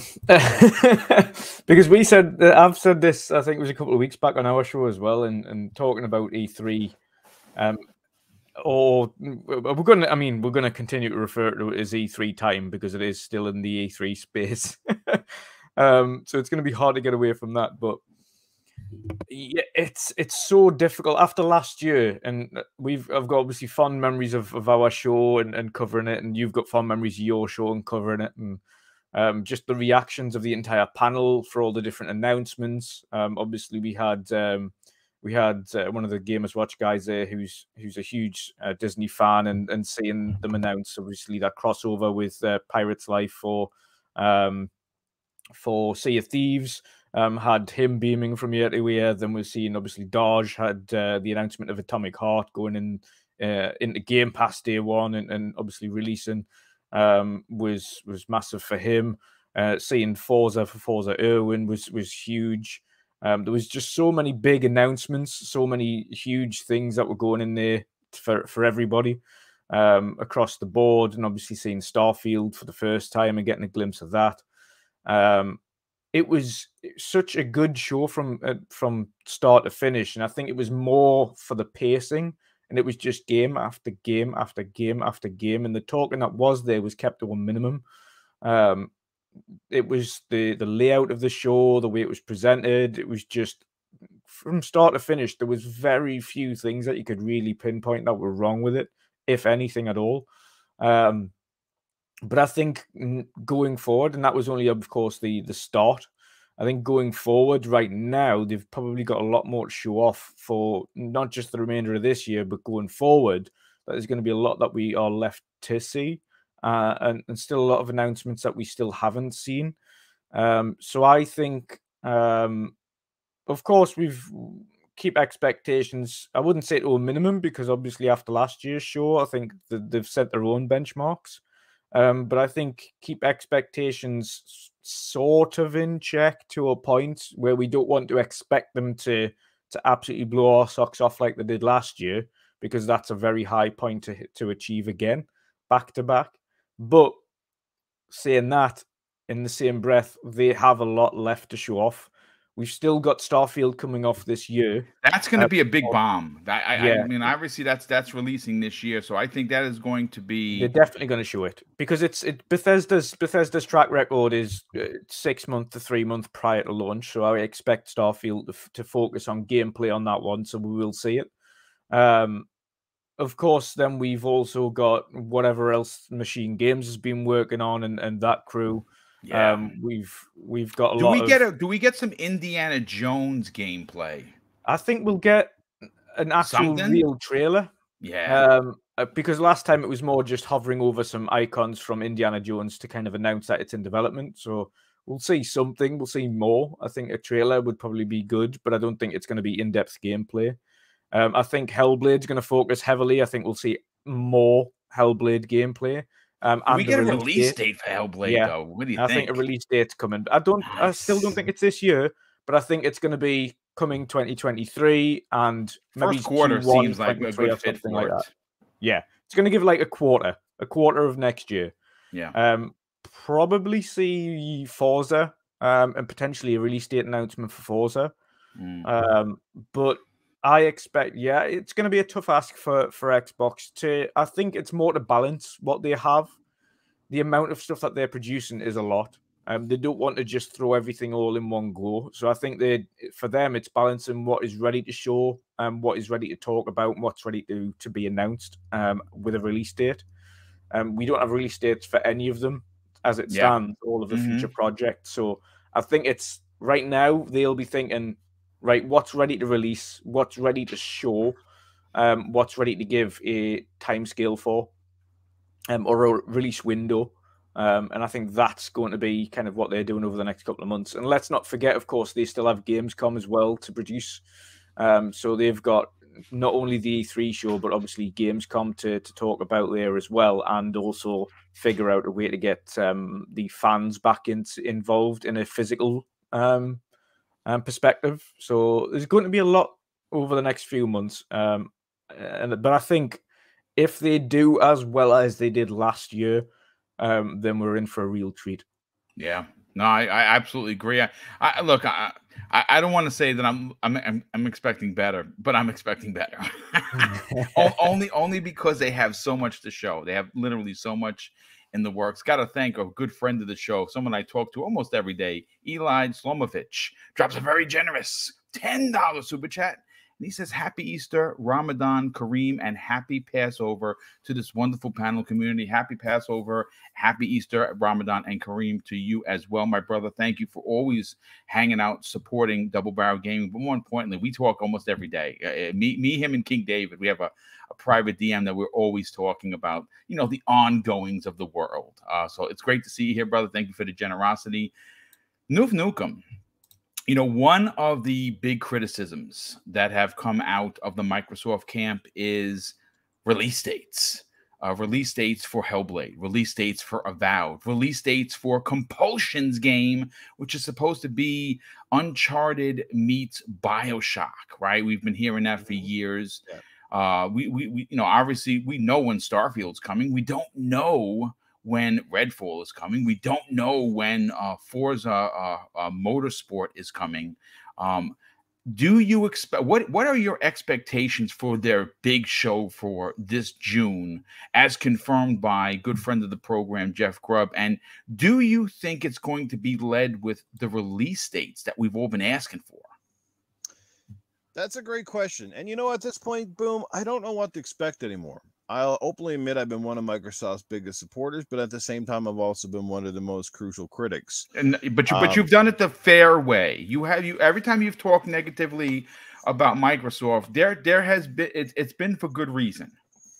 Yeah, I mean, it just feels like it has been. I don't know if the rest of you guys feel like it, but I feel like it feels like an eternity now since they came out and announced all the studio acquisitions, between Ninja Theory and Obsidian and all these other people, that they brought into the fold, and of course now the Bethesda thing. And at some point, we need to see the fruits of the labor. We're not getting any younger. I know there's tons of games out there to play, and that's always the argument that comes back in my face every time I mention release dates and stuff. That, well, we got so many other games to play. That's not the point, though. At some point in time, as they say, it's poop or get off the pot, for the lack of using the old S word. You got to get stuff done. And, there's only so long you can chalk things up to COVID and all this sort of stuff. We're talking about games that, essentially been in development for now, somewhere it's up to, 5-7 years. So we just need to start seeing a roadmap of not just, okay, this is a future stuff, but actually where they're going to drop. It's time to get, Xbox fans super excited. The hardware is out of the way now. So now it is time to, to show us the fruits of the labor. It's time to show off some games that really can showcase this beast that we call the Xbox Series X. You know what I mean? Or sorry, yeah, the Xbox Series X for the most part. We want to start seeing that now. I think Hellblade is obviously one of the steps in the right direction, and we're seeing great things at the Unreal 5 engine. So for this show, I don't know. I definitely think we're going to see something Forza related. I think that's almost a given at this point. It's been too long without the flagship racer, so to speak, in out there. I definitely think Fable's going to get a real a real boost now because they must be somewhere with that game at this point. I think the next one that we definitely see is I think perhaps we even see a little bit of the Indiana Jones potentially. That would definitely get stuff going. Obviously, they're still going to promote Halo Infinite, what's happened with that franchise or where they're going to go with the seasons and stuff like that. But as far as like that big wow moment, something that's going to blow us all away, like I don't think we're going to see anything about, again, any more studios coming into the fold. But I definitely think we're going to see more of the big games that we know about. Hellblade, obviously. They're going to show us off more of that. They really got us salivating with the last footage that they've shown. So I definitely see some of that. It's hard to say at this point, like I said, because we're not in a regular time now either.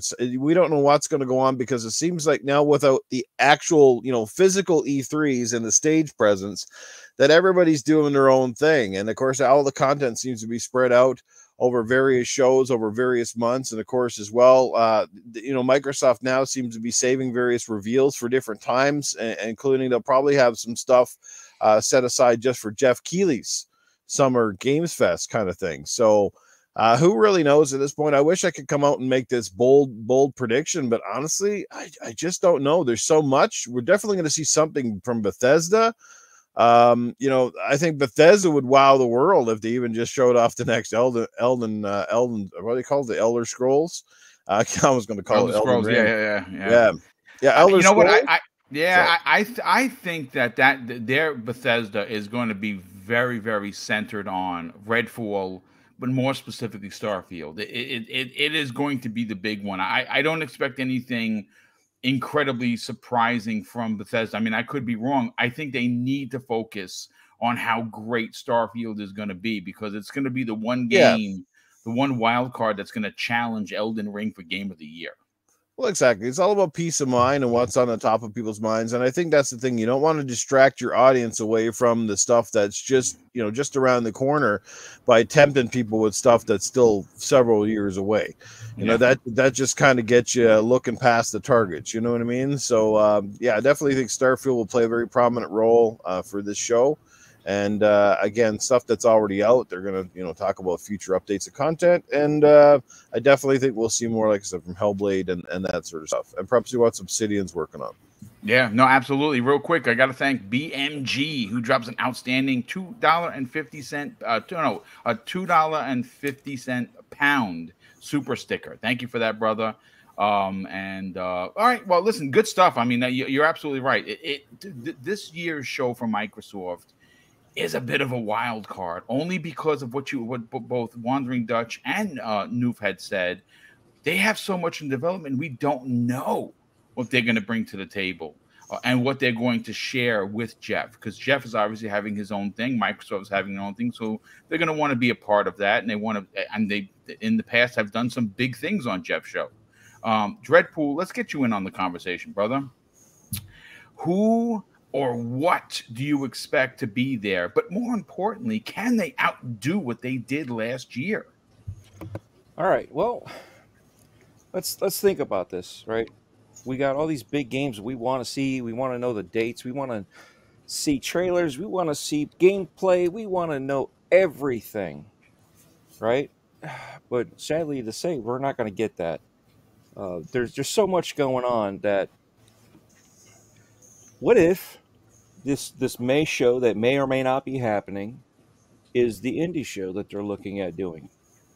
So maybe they're doing this because maybe there's not enough indies, or there's not enough first party stuff that's gonna be able to fill the show, right? I mean, the excitement's going to be there. Well, will the excitement overshadow the indies that are great indies that we just I mean, how many times we watch these shows and we're like, as soon as Halo came on, I forgot about the rest. I forgot what we just watched. Literally, right? We all talked about it. So will it be something like that? Will Starfield come out and they're going to show us some gameplay, and then we'll forget about everything else that was shown, and everything from there on will be forgotten too, because we'll be still playing the trailer in our heads. So I think that's probably the dilemma as to why he can't say exactly is this if May is going to happen or not, or if September is going to be something, because those could be the indie section of, hey, this is other stuff that's coming out. September could also be yet again um, we have our end of the year holiday season. Here's some other stuff, so trying to figure out that is probably where they're at. That's what I'm taking out of it. Um, I mean, do I want to see trailers? Yeah, I wouldn't mind, but I also don't want to see games too far in advance. I don't mind like a 6 month thing where, hey, give me a teaser. 6 months later, give me some gameplay, and a year Yeah. later, 6 months later after that, give me the actual game. So I don't have years of hype and then a disappointment when I get to the game because I blew it out of proportion that it was going to be the greatest game ever after all these years, and it's a good game, but it's just not what I was expecting it to be. CD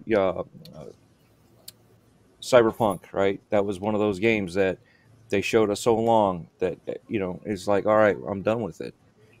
Put this out, and then what did we get? We didn't get what we wanted. What we thought we were going to get. So No. unfortunate, Right. They're hopefully they're Xbox is not going to be doing something like that and releasing another broken game like they did with Halo. They had to be pushed back, right? It had to get pushed back. Was I willing to play it the way it was? Yeah. I Yeah, but was you know what? willing to At the take end of it the as day, it though, was, that but that 1 year delay was well worth it. I mean, well, it yeah, it was well launched worth it. But in such a yet great again, fashion. yeah, but again, it's not even complete because Yeah, complete would have been co-op, co-op and some sort of Forge. co-op. Yeah.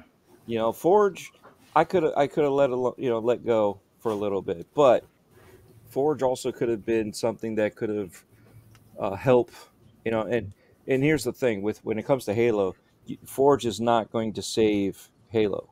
Forge is there to help your creativity as a player to do stuff, not to Well, make map content is gonna save it, and exactly. they're working on it. So But that's the thing. Could have waited another year and put everything into it. Would we have been happy? No. But because they showed us, they anticipated a year ago that it would have been out, not this past year. You know what I mhm. mean? So it's like this is the whole thing of don't show us too much too soon, because if you don't make that timeline, how many games have we had so far, be it COVID related or any other issue like what's going on now over there? Um, how many games have been delayed over and over again? We've had games delayed like 4 or 5 times where it was like the going joke is, okay, are they actually going to do something now, or are we just going to delay it again? When is indefinitely going to be delayed, because this is the road we're heading. So I think part of it is trying to figure out what's good enough to show to keep us happy. So, and from last year to this year, yeah, last year they blew it out of the water, but the year before that they didn't do as hot. You know what I mean? Right. They haven't had good years. They've had all the what was it, the Xbox what, Xbox On or something like that, right? Those little mini shows that were Yeah, always the Inside full of, Xbox. yeah, Inside Xbox. They were always full of filler. Yeah, they Nothing, were. you know what I mean? And they've learned from that finally, but now we have to figure out what can they do? What do they have? They've got a lot of stuff that they could show us, but there's a lot of stuff that they probably shouldn't show us. Well, I I mean, we mean, got Perfect Dark. How long are we going to wait for that one? well, I mean, listen. I don't think they need to show any more with that. That just let that go to pasture and just work on it. Right now, Crystal Right. Dynamics is headlining that development of the game. Let them make a great game. That just let them do what they do, and that's it. We don't need to see any more. Obviously, I think it opens up more wounds considering all the controversy that came out of what's happening with the initiative, right? So, and they don't have to reiterate that. What happened with the initiative is that they from what, and again, this is, I don't want to take the podcast off the rails, but a lot of the people that left, and there were a lot of people that left, wanted to take this franchise in a different direction, and Gallagher didn't. He wanted to be a traditional, big budget, AAA story type of game, like you found in the Tomb Raider that he did when he was at Crystal Dynamics, and that's Rise of the Tomb Raider, which is still by far one of my favorite games of last gen. These other developers, these leaders that were studio heads in their own right, where they came from, wanted to do some sort of an episodic thing, and that's not what Phil and Microsoft and Xbox wanted to do. So they felt like their views and thoughts weren't being listened to, and they bounced and they're working somewhere else, and that's fine. I don't want to. That's not the perfect dark that I envisioned. I want a perfect dark to be like a spy thriller, which is what we're going to get. I want it to be a big budget, AAA, story oriented, adult themed game, and that's what we're going to get from Crystal D. So right, like a Sam Fisher Tomb Raider. Yes. Mm-hmm. So and I wholeheartedly agree. This is why I don't want them showing anything too soon. Mm-hmm. And could Perfect Dark been shown us too soon?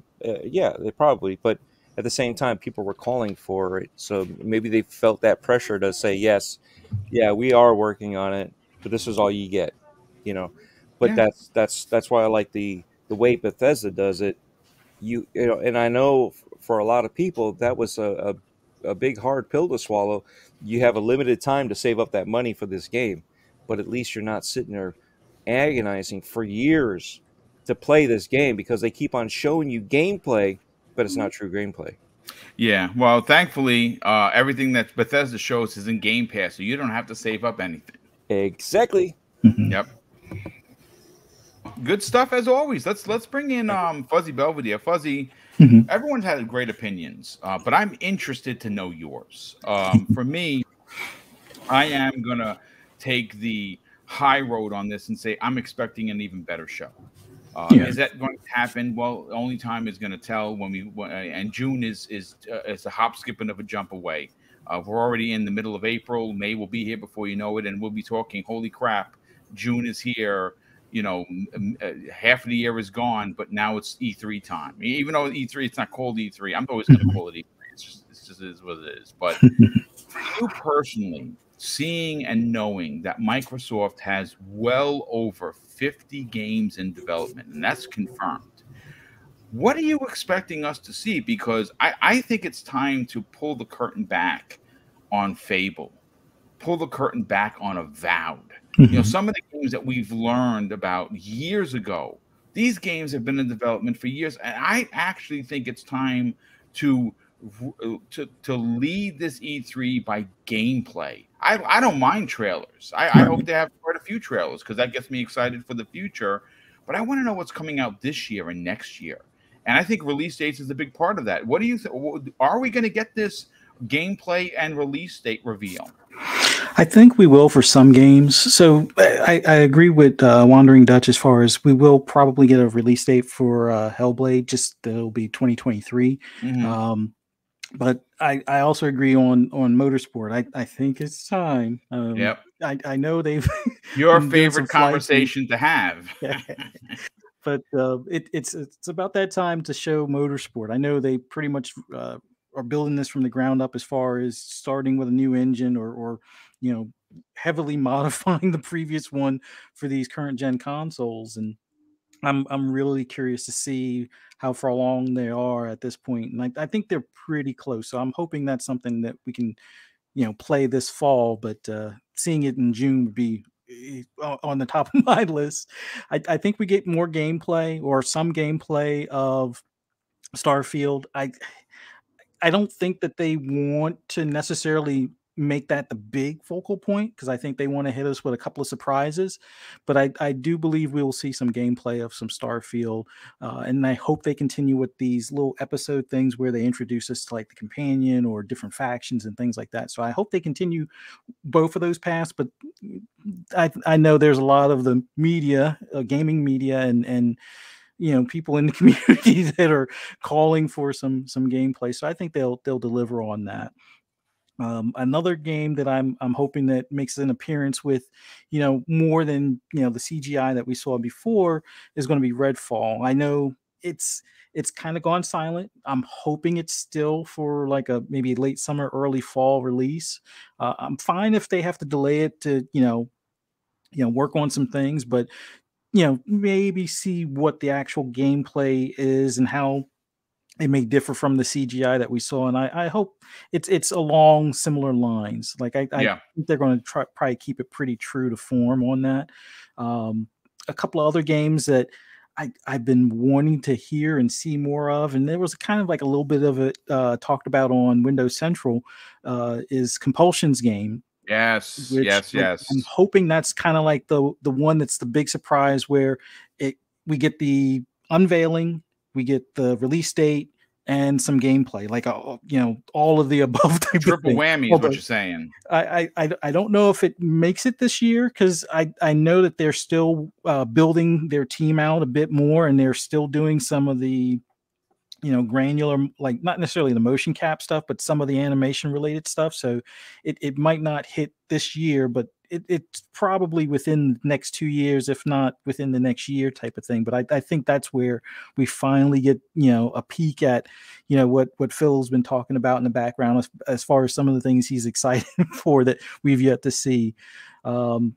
As far as Bethesda, like overall, I think the show is going to be a bit better than last year. They had a solid formula last year, and they know how to build on it for this year. And working with Bethesda even more or closer for longer now, they will have a better formatted or better laid out, not necessarily better laid out, but at least they know what we want as the fans. So I think they're going to definitely do their best to deliver. And I think Bethesda is going to be one of those where we already know about Redfall, we already know about Starfield, and I think there's something else that they're not telling us. Some people have hinted at like possibly a Quake type thing, Well, they just announced that they're doing a digital QuakeCon. Yeah, it's going to be a digital event, and we have heard that Quake, apparently with a female lead, is in development. It's a reboot, very similar to what we saw with Castle Wolfenstein, and that would be pretty awesome. I mean, again, speaking of Castle Wolfenstein, that's another one that Machine Games has supposedly been working on, and that not the one with the daughters, because that was absolutely freaking terrible. Sorry. An actual sequel to the last game, which would be Castle Wolfenstein 3. That's a possibility of one of those surprise stealth drops that we could get this year. I think whether it be Wolfenstein, whether it be Quake, something that they've worked on or have been working on is going to be readily available within 2 months, outside of like Starfield and Redfall. So I think Bethesda will have a surprise for us. I know it's a little too early for Undead Labs to show some stuff. Playground Games is kind of the wild card. I think they have a better slice to show us, like in-engine stuff, but I don't think it's quite as close to release just yet. I think they're still in maybe holiday end of next year, early 24. Yeah, I think that's one that definitely won't hit this year, but maybe next year type of thing. But I think we get to see what the actual in-engine stuff will look like. But the big one for me is going to also be outside of Forza, the next Motorsport is going to be Avowed. I think we definitely get to see more than the hint of what it's like, from what they showed last year and stuff. And I think we get to see a lot more, like not just in engine, but possibly gameplay. So that one, I think, comes out early next year, let's say.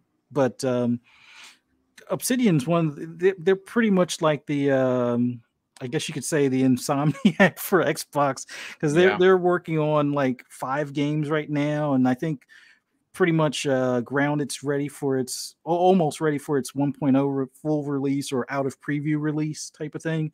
You got Outer Worlds 2 in the background. You got some sort of New Vegas, not necessarily a New Vegas, because they keep on saying that they don't want to necessarily call it that, but you got something like that working in the background. And then you got another like I think they said no, that was In Exile that's doing the steampunk one.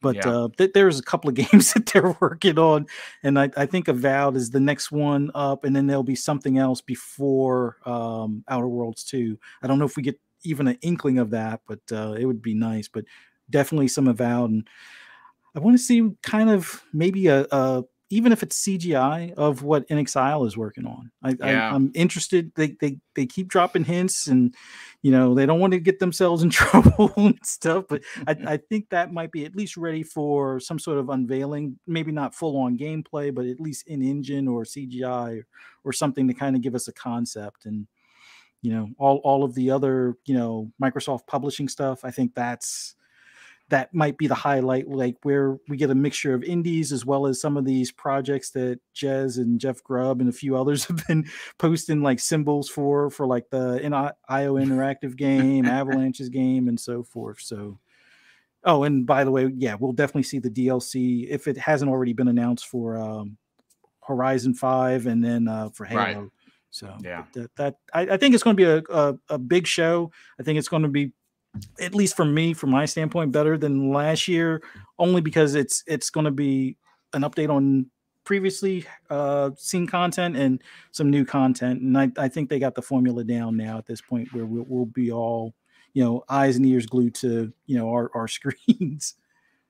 Yeah, no, I absolutely agree. I think you're onto something. And just saying that, obviously there is an abundance in the works, and very exciting time for Xbox gamers for sure. Let me just grab a super chat that have come in from a good friend of the program, Scrub Nurse. I think Noof Nukem might know who that is. He drops an outstanding $5 super chat and says Activision will do whatever they need to do to finish it. If they back out, that is a $3 billion payout. And Beer Baron, good friend of the program, he says this. He says Hogue was saying, of course, talking about Hogue Law, that if the deal falls through, the stock price will completely tank. Lots will be laid off. Could be really bad. And that's coming in from Hogue Law. Guy kind of knows a thing or three about business, especially in the acquisition region of business. But Web Dave, let's get to your final opinion, and we'll get everyone out of here so you can start your holiday weekend off on the right foot. Web Dave, what are you personally expecting Microsoft to deliver? Can it be better than last year? Yes, it can definitely be better than last year. I have all the confidence in the world that it's going to be a big show, that they are going to, they're not going to pull any punches. I think they're going to lay a lot of things on the line. There's a lot of little things that are out there that we, maybe not quite thinking about. There's the heavy rumor, I think, from Jeff Grubb and from Jez Corden, excuse me, that that there's going to be some kind of GoldenEye type release. That's something that's in the work, a remake or a revamp, or that's going to come out. And something like that comes out, that's coming to Game Pass. I strongly believe we're going to see Avowed, and then we may even see some stuff from like Deathloop. Because that's coming, eligible to be coming pretty soon. So that's something they could definitely show and push, and talk about it being day and date. Diablo 4 is something they could talk about. Contraband is something else. There's going to be some things coming from the Elder Scrolls Online that they've definitely already kind of hinted at, that they're still pushing that game. Hopefully we see more from Fable. Maybe Forza Motorsport 8. That would be really something cool to see. There's a lot of good stuff coming, and Redfall, I think, is definitely gonna, even if it's not coming, this year, maybe if it's the beginning of the first quarter after the holidays, I think that was something that they could really show us, and same way with Hellblade 2. If it's not coming quite this year, they can at least give us enough that's going to be like, it is coming, and, build up the anticipation for the 6 months, because if this doesn't happen till June or July, or August, then we're definitely going to be, and I really do think that they have a lot of things up their sleeve that we have no knowledge of at all, that are coming to Game Pass, big games. And that's going to be something they really push too. And they did it last year's show, and I think they're going to do it this year, because it was something they emphasized to let everybody know just how much the great value is of Game Pass. And that's something they're really, I think, going to lead with this year's show. So that's all I got. Yeah, no, I think you're onto something, and I think you really put it. You made a mention of a tremendous amount of games that they could show. So it really is. It's probably going to be a 90-minute show. It probably should be 2 hours because they're really going to put the big emphasis on Starfield. So it should be a 2-hour show, and they really do have a loaded deck. They can show some trailers, some CG trailers, which I know a lot of people seem to be against. I'm not against it. You're showing me a game. It's in CG format. Okay, everybody wants gameplay, but sometimes it's not ready to be shown. But I think that they do have a lot of gameplay to show us. And I honestly cannot wait for June. Again, E3 is gone, but at least we know that Microsoft is out of the big three has confirmed that they are doing something in E3 format. We can expect to be a Treehouse event for Nintendo. Sony's a bit of a wild card. We don't know what they're going to do, if they're going to, because we know that they haven't been a part of quote unquote E3 for years, and they've done their own thing. And it's probably going to be like 6 p.m. in the evening on ET like they normally do. Sony likes to sit back and go, let's see what Microsoft can do. Guys, make sure you stockpile a whole bunch of media things, so when Microsoft drops something, we have a lame comeback about 2 or 3 days later. That worked. Yeah, that they're petty like that. But listen, ladies and gentlemen, that is going to be your Easter special edition of Breakfast with Boom. Once again, a big congratulations to all the winners. Elemental Pio, good friend of the program. He drops an outstanding $5. Chen says, how about that new Elite controller? Maybe we get that announced. I like that. I think they need the Elite 3 for sure. And I would definitely be there day one to pre-order because I own every Elite that's come out and I love them all. But once again, congratulations to all the winners. I want to say a big shout out to all of the super chats that have come in. It's these super chats and the channel memberships that allow my wife and I to do these big giveaways, and this is one of 4. We try to bookend the year early, which we've done with the Easter one, and obviously the holiday one at the end of the year, and then we try to sneak 2 big ones in there in the middle, and hopefully you guys and gals will tune in. And again, if you're a channel member, if you drop a super chat, you get extra chances to win, and most of the time you just win by just being in the chat, hanging out, talking up a good game, and just having fun. But listen, let's get to the outros, and then we'll get everyone on out of here. Start first with the Wandering Dutch. You're going to be a bit busy the next week or so. What you got going on, but more importantly, talk about your indie showcase to let people know what's going on with that. Yes. So it's just shy of 1 week to go until the indie showcase. That is 3 hours of indie games, over 100 games shown, 12 awesome community creators, including yourself, Tikio Asante, and many more. Some surprise announcements, surprise showings, and I'll mention it here. I'll give you a little exclusive for everybody in chat there. We even have a surprise appearance from Mr. Aaron Greenberg showing up. That is so dope. Aaron is awesome. So yes, it's awesome. It's going to be awesome. I'm just going through doing some testing and doing some proof watching, etc. for the show. So yes, I'm looking forward for everybody to see that. It's going to be an awesome day. There's obviously giveaways as well. We're giving away some awesome games. So hats off to the developers for getting involved and giving out some awesome keys for their games as well. Some that haven't even released yet are giving away some keys, so it's going to be great. Other than that, this evening I'm on Mav Fun Speculations Xbox Ultimate. Nice. On Sunday, we have Special Nick coming from Xbox Era for the Weekend Edition. In the middle of the week, for the full midweek mix-up, we have Insipid Ghost, of course, from Xbox Expansion Pass. And then, of course, we have the awesome Indie Showcase on Saturday. So a busy week for us. Of course, prime time on Monday evening as well. Let's not forget about that. Yes, busy week. Looking forward to it. So, yes, you can find me everywhere at Wondering Dutch, and, of course, YouTube at Wondering Dutch to catch all of those shows.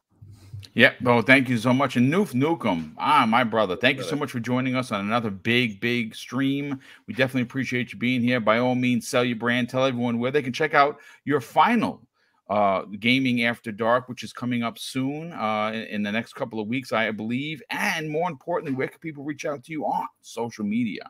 That's right. Just to reiterate, I'm not going to disappear, like completely drop off the radar and stuff. I just going to be keeping the low profile for good this time. I mean, not like the last time I just needed a break. This is a bit more than that.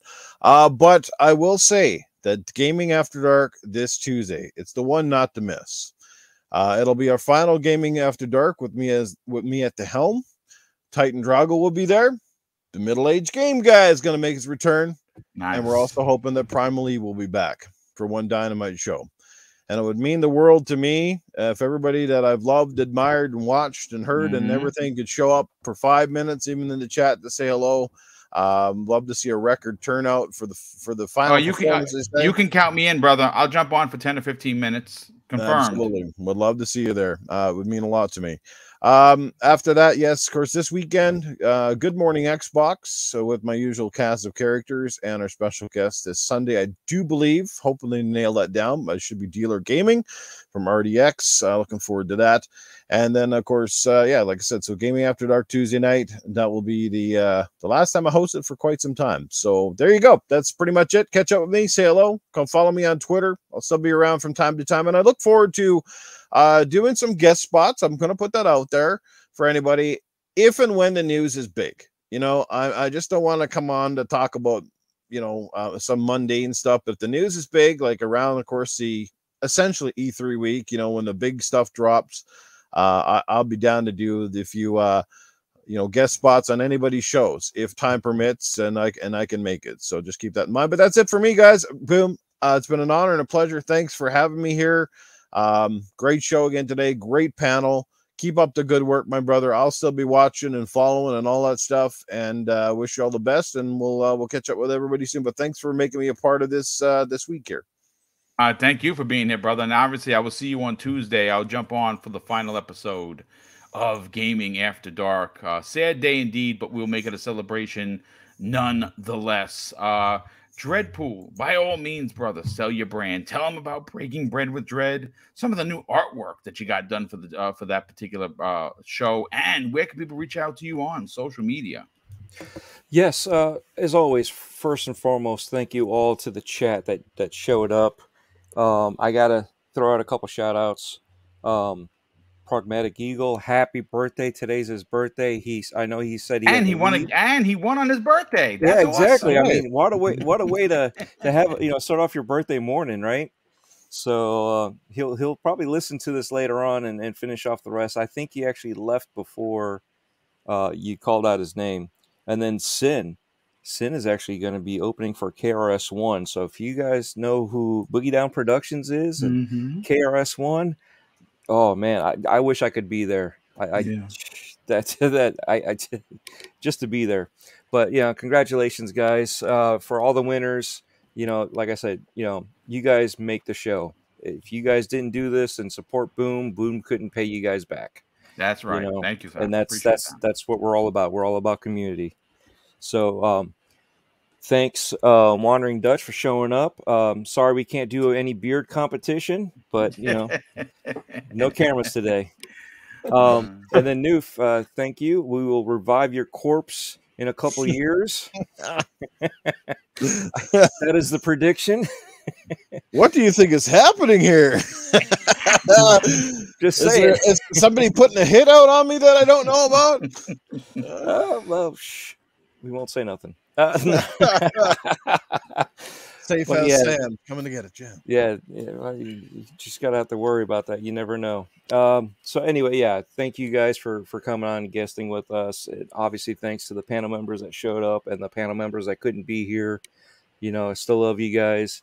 And obviously, Boom, the one that brought us all together. Thank you, sir. So now back to me. Yes. Right? So Breaking Bread with Dread on Anchor. I'm still working on the next guest. I'm trying to figure out when I'm available so I can hit somebody up. I have a few people in mind that I'm going to hit up. I just haven't been able to do that. So just look it up on anchor.fm/Dreadpool. You can find it on Spotify, Apple Podcasts, Google Podcasts. And I actually just did release a video version that I doctored up for the very first one that I did 2 years ago with Midway Monster. So if you guys check it out, let me know what you think. Should I continue on with bringing these older audios back into a visual podcast? I say, honestly, why not? Why not? So yeah, check it out and let me. I like the consensus so far. Everybody's saying do it. It took me a long time to do it. 20 minutes is like 6 hours. Yeah, indeed it is. People don't understand it's video production behind the scenes very, very difficult and time consuming. Yeah, so yeah, like I said, 20 minutes, and these things go for almost 2 hours sometimes. So hour to 2 hours. That's a lot of time to put in. But anyway, I appreciate you guys. You can look me up, linktree.com/Dreadpool, all letters, all caps. You can find my YouTube, all letters, all caps. Twitter is the O's are actually 0. And they all have links to each other. So if you find one, just look for the information. You'll find all the other places. Nice. So thank you. Yeah, all of everyone that's a guest here, all of their information, including everything for Dreadpool, is in the show notes. So you got to do is get in there after it goes VOD and just click on the links to support everyone here by subscribing to their outlet of choice, and of course on the socials and on Twitter.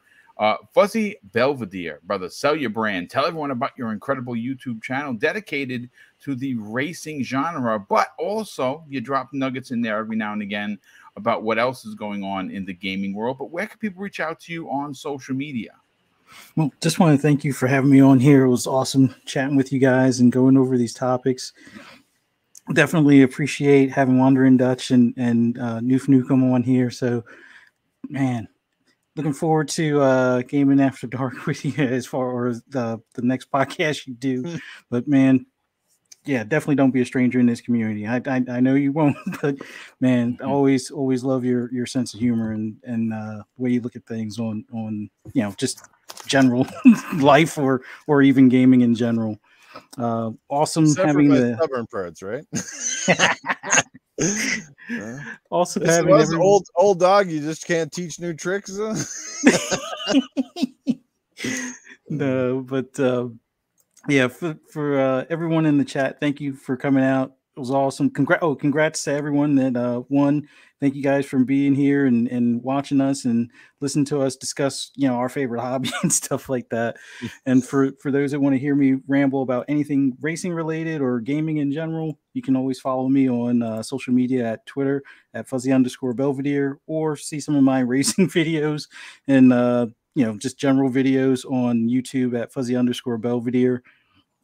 And man, it was just awesome chatting with you guys. Sorry for having to mute sometimes. Had the lawn crew out there, taking care of business. But man, it was awesome. That's fine, brother. Listen, that's real life, folks. Real life. It was manscaping.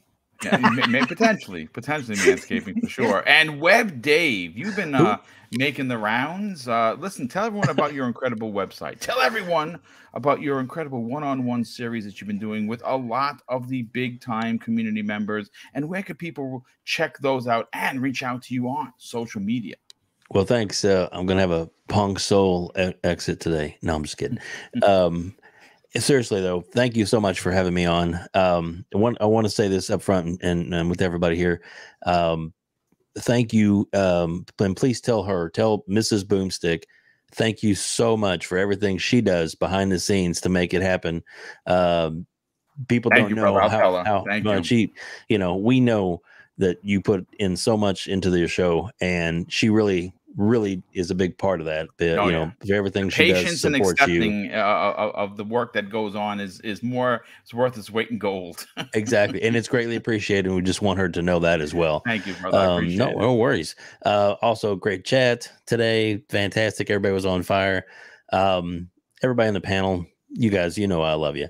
You guys are awesome. And Noof, it was an honor being on with you today. I think you're a great asset to the community. And someday when you're ready to come back, to full time, let me know. I'd love to have you on interview and promote all the stuff that you're going to be doing in the future, because I know that someday you'll get the bug and want to come back. It's just going to happen. I know it. Also, got to thank we got Fuzzy Belvedere, and we got Wandering Dutch that have been on our episodes of Outbreak Podcast at outbreakpodcast.com with the Outbreak Gamers interviews, and they are both great interviews. You want to know more about these gentlemen, you should definitely tune in and watch. Wandering Dutch does some amazing work too, that if you don't know about it, watch that episode and you'll find out all about it. Also, we have the big podcast that dropped this week, which was Eric Cuts for the Win, and she was amazing with her knowledge of From Software and their games. And then we got the big one coming Monday. The big one is in 2 hours long, baby. Big 2 hours of Dreadpool. You gotta check that out, man. He is awesome, and it was a lot of fun. And it's 2 hours well spent, I'll tell you that. And then the next week we're gonna have one of the big ones, Randall Thor 19, sit down for an hour with us, and he was a great interview. But anyway, lots of great love to everybody, and Boom, thank you so much for having me on. And, no problem, brother. Thank you for being here. Continues to be fun. Yeah, no, we appreciate you being a part of the show each and every week. And of course, that's going to do it for Breakfast with Boom for this week. My wife and I, of course, want to wish congratulations to all the winners once again. Have a great holiday, whichever holiday you celebrate. Enjoy it with family. Be safe and eat a lot of food. That's really what the holidays are for. Put on an extra pound or two. It's okay. Enjoy those sweets, because, well, who doesn't like a nice slice of cake with coffee after dinner? Because I do. But listen, that's going to be it. Thank you so much for coming out, supporting Double Barrel Gaming. We had almost 400 people here today. And listen, I'm going to close out the show with something that is important to me, folks. Hopefully one day will be important to you. And that's something that my dad taught us when we were kids. And he said, son, treat others how you want to be treated. And also, it doesn't cost anything to be nice. You live by those rules, and I can guarantee you're going to have an awesome day. So take care, everyone. Happy holidays. And we'll see you next week on the newest episode of Breakfast with Boom.